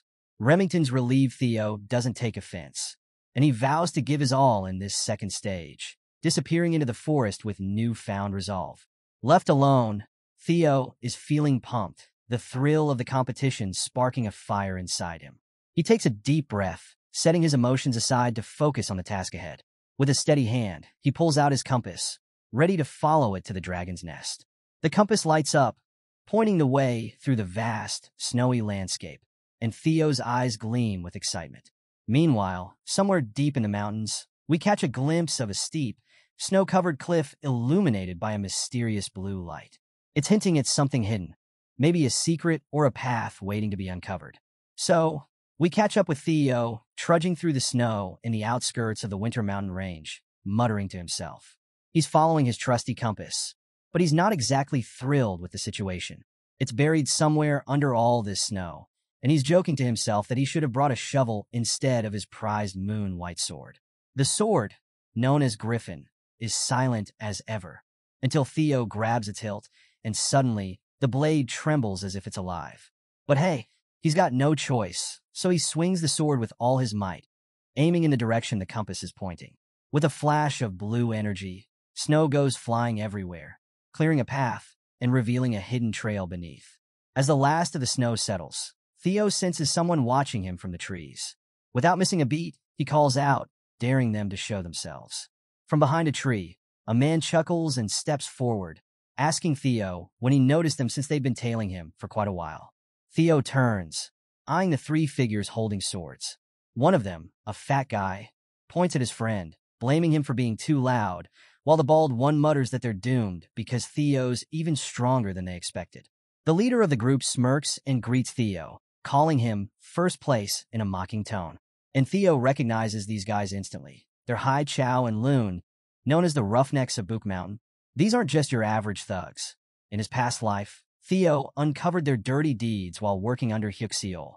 They'd used their missions as a cover to slaughter innocent civilians, leaving behind a bloody trail of carnage. The whole massacre left over 700 dead, with bodies so mangled and heads so crushed that no one could even identify them. Theo had cleaned up the aftermath, and he'd never forgotten that horrifying scene.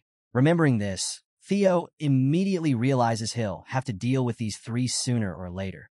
He just hadn't expected it would be today. He asks if Axion sent them after him, but the fat guy just stares while the leader scoffs, saying they don't take orders from someone their own age. Theo squints at them, suspicious, and demands to know who did send them. The three thugs move in closer, taunting Theo, saying he couldn't even imagine who's pulling the strings. Then suddenly it clicks for Theo. These guys were sent by the Senate. His guest catches them off guard, and the leader lets out a sly grin, complimenting Theo's intuition. The fat guy, looking a little nervous, asks if they're in over their heads. But the leader sneers, brushing it off. After all, who's going to know once they've finished Theo off? Smirking, he draws his weapon and taunts Theo, mocking him about ruining his handsome face. But Theo? He's not rattled. He just calmly draws his own sword, and in a flash, a blue dragon of energy surges from his blade, roaring as it charges straight at the Roughnecks. They barely have time to react before a powerful slash tears through the leader. In an instant, Theo unleashes three quick slashes that slice through them like a dragon's claw. Blood splatters across the snow as the three thugs are split in half, their bodies collapsing in a bloody heap. Theo's eyes flash crimson as he gazes down at the severed heads. "I don't want to be like you guys," he mutters, leaving their heads intact as a message. Standing amidst the carnage, Theo thinks back to his past life and realizes that maybe these three weren't as strong now as they were back then. Tossing their heads off the mountain without a second thought, Theo then recalls the technique Lady Prunus taught him, the Celestial Flower Rain. He's managed to replicate it 3 times, but he's still far from mastering it the way Prunus can, executing it with over 100 strikes in a single breath. He shakes his head, focused on the task ahead, and as he turns to leave, he catches a glimpse of something at the edge of the cliff. Peering over, he notices a hidden staircase carved into the rock below, partially concealed. And just then, the system pings with a hidden quest. Find the invisible staircase and explore the blue cave. Without a second thought, Theo leaps down, following the staircase that spirals deep into the mountainside. Meanwhile, back in the monitoring room, things are heating up. A man is holding a scroll and providing updates on the second round, announcing that Axion Ragnar is currently in first place, followed closely by Ray Ragnar. Julius, who's sitting around a large round table, is quick to ask about Theo's progress. The announcer hesitates before revealing that Theo has yet to score any kills or ally himself with anyone. Julius raises an eyebrow, surprised, while the announcer speculates that Theo might be hiding or setting up an ambush. But Prunus, who's also at the meeting, clearly thinks otherwise. Just as she's about to speak, Wolfgang interjects, laughing menacingly as he dismisses Theo's chances in this round. Just because he stood out in the first round doesn't mean he'll stand out here. Wolfgang sneers, calling Theo a coward with zero real-world battle experience. He even goes as far as to mock Theo as an illegitimate child, grinning as he thinks about the roughnecks he sent after him, confident they've already taken care of Theo.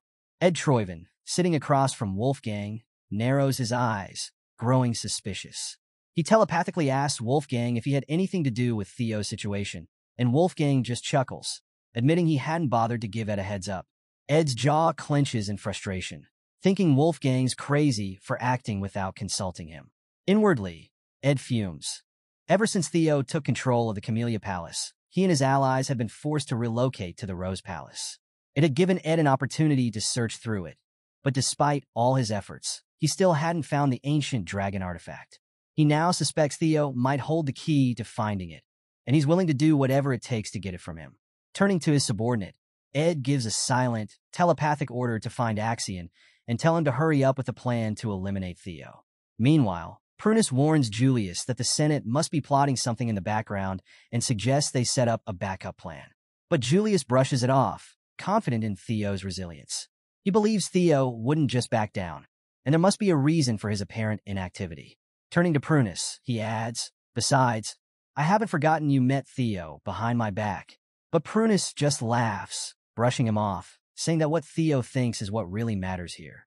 Now we're back with Theo, who's made his way inside a dark cave filled with skeletal remains. Bones and skulls are scattered everywhere, and as he moves through, the skeletons almost seem to come alive, letting out eerie roars, trying to intimidate him. But Theo's mental stats are sky-high, and he's unfazed by these mental traps, barely sparing them a second glance. With a sigh, he places a hand on the cold cave wall and activates his skill, sensory perception. A surge of awareness spreads through the cave as his senses extend, mapping out the paths ahead. And there it is, a glowing path within the cave. Theo's lips curl into a smirk. This must be the hatchling's nest. He recalls a memory from his past life, remembering how Hyuxiol was rumored to have found a legendary item here years later. But this time, Theo's determined to beat him to it. Following the path, he soon approaches a massive, ancient-looking door. Standing in front of it, he can't help but feel a slight twinge of pity for Hyuxiol. After all, Theo is about to claim the prize before he ever gets the chance. Just as he's about to step forward, the door seems to come alive. Behind it, he senses a presence, and then he sees it, a massive eye, wide open and staring right at him from the darkness. So, Theo is standing there, totally dumbfounded as he pushes open this massive door, stepping into the mysterious space beyond. And what's in front of him? It's something straight out of a fantasy novel. Piles of glittering gold, rare swords, treasures from all over the world. But here's the thing. Theo's not drooling over the treasure. He's actually feeling uneasy. This isn't the hatchling's nest he thought he'd find. No, this is something way bigger. It's the lair of the ancient dragon. He takes a shaky breath, a single drop of sweat rolling down his face. He's hit with the reality that if he even thinks about challenging a dragon of this magnitude, he won't stand a chance. Not if he wants to leave this cave alive. All that legendary treasure might as well be miles away. As he glances around, trying to make sense of how he ended up here instead of the hatchling's nest, a thought pops into his head. Did he somehow get faulty intel from Hyuxiol? Or maybe he's just way too early, arriving 3 years before anyone else? Deciding it's probably best to just leave and regroup, Theo starts to turn away, but then he senses something. His blood runs cold as he feels an intense gaze on him. Turning slowly, he finds himself face to face with a massive, gleaming golden eye, wide open and locked right on him. The dragon's awake. Theo stands frozen in place, heart pounding, as the dragon speaks in a voice that resonates through the entire cave, carrying an air of ancient authority. "You are the first selector in a very long time," it says. The dragon, lounging calmly atop the mountain of gold, watches Theo intently. Theo can hardly breathe as the dragon goes on, introducing itself as Roadbroke, the very being the Ragnar clan reveres as the guardian dragon and the ruler of Winter Mountain. Theo's mind is racing as he realizes who he's dealing with, and overwhelmed by the honor, he drops to his knees, bowing deeply and greeting Roadbroke as his ancestor. Roadbroke, a little amused, tilts its head, echoing, "Ancestor," with a raised brow. Theo quickly explains, recalling his clan's history. Wasn't the guardian dragon the lifelong companion of their great ancestor Sigurd, the progenitor of their bloodline? And wasn't it also the mother of the famed dragon Friedrich? The dragon lets out a snort, almost sounding amused, and clears up a few things. "It seems that bastard Sigurd spread some nonsense," it says. Roadbroke explains that while it's true Sigurd and the dragon were companions, it was more a bond of respect rather than blood. There was a contract between them, a deep pact, but no romance or family lineage like the tales suggest.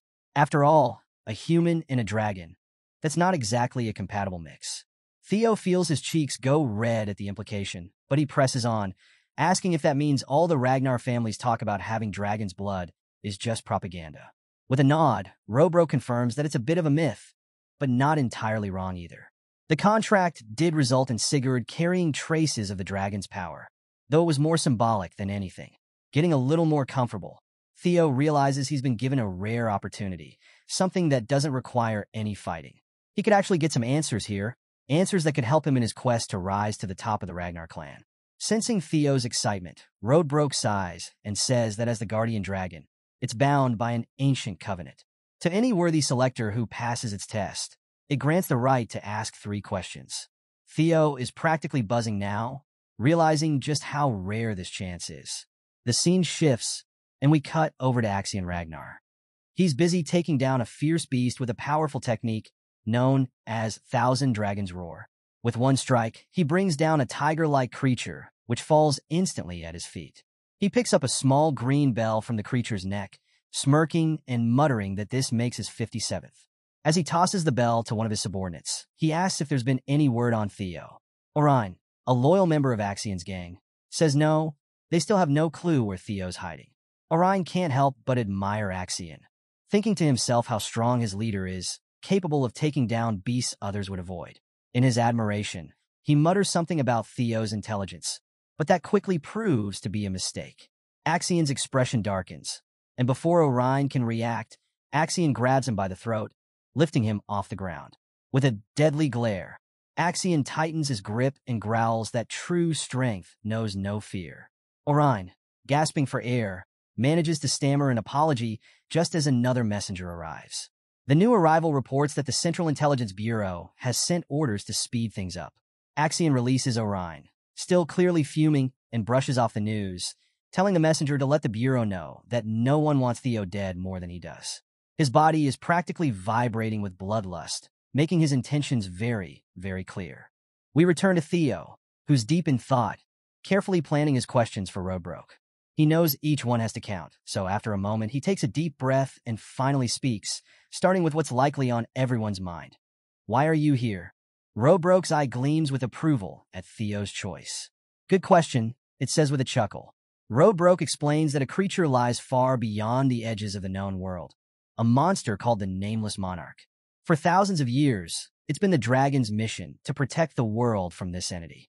Winter Mountain, as grand as it is merely an outpost, a strategic point in a much larger battle. Theo feels a shiver as he realizes that even this ancient dragon, one of the most powerful beings in existence, harbors a deep-seated fear of this nameless monarch. But he steels himself, pushing his fear aside to ask his second question. What is the ancient dragon's relic? Roadbroke nods approvingly, impressed by Theo's curiosity. The dragon explains that there are 3 such relics, each one a powerful artifact connected to the dragon's soul. But, Roadbroke adds with a hint of mystery, it seems Theo's already in possession of 2 of them. Theo's jaw drops. 3 relics? He quickly recalls that one of these relics is the dungeon in Camellia Palace, while another is his white moonlight blade. But what could the third relic be? Roadbroke reveals that the third relic is named Papnir, a result of the ancient dragon soul being split into 31 pieces, each one entrusted to humans to help them guard against the nameless monarch. The relics, Roadbroke explains, can take any form: an item, a weapon, or even a strange occurrence. Theo's mind is racing now, recalling his impossible return to the past, where he'd lived a full 20 years, only to return to his 17-year-old self. Could his strange regression have been caused by Papnir? The revelation stuns him, making him wonder about the significance of these relics and his own miraculous return to this point in time. After a moment, Theo gathers his courage to ask his third and final question. Why was I chosen? Inwardly, he's wondering what makes someone like him, who was once talentless, worthy of facing the nameless monarch instead of others who might be stronger or more gifted. Roadbroke meets his gaze with a knowing look and asks why Theo thinks he's the only one chosen. Theo's eyes widen in shock, his mind racing as he realizes what the dragon's hinting at. Others must have been selected by the relics too. He thinks of figures like Ed Troyven, Curson, and even the Black Dragon. Did they know about the relics? Did they experience regression as well? Theo feels like he's on the brink of uncovering a much bigger truth. But now he's faced with even more questions than answers. A terrifying nameless monarch, an ancient dragon bound by duty, and other possible regressors. The weight of it all settles heavily on his shoulders.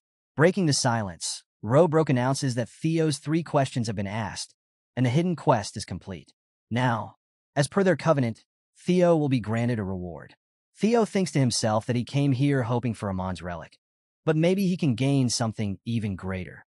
A system window appears, congratulating him on completing the hidden quest and offering him the opportunity to claim a treasure.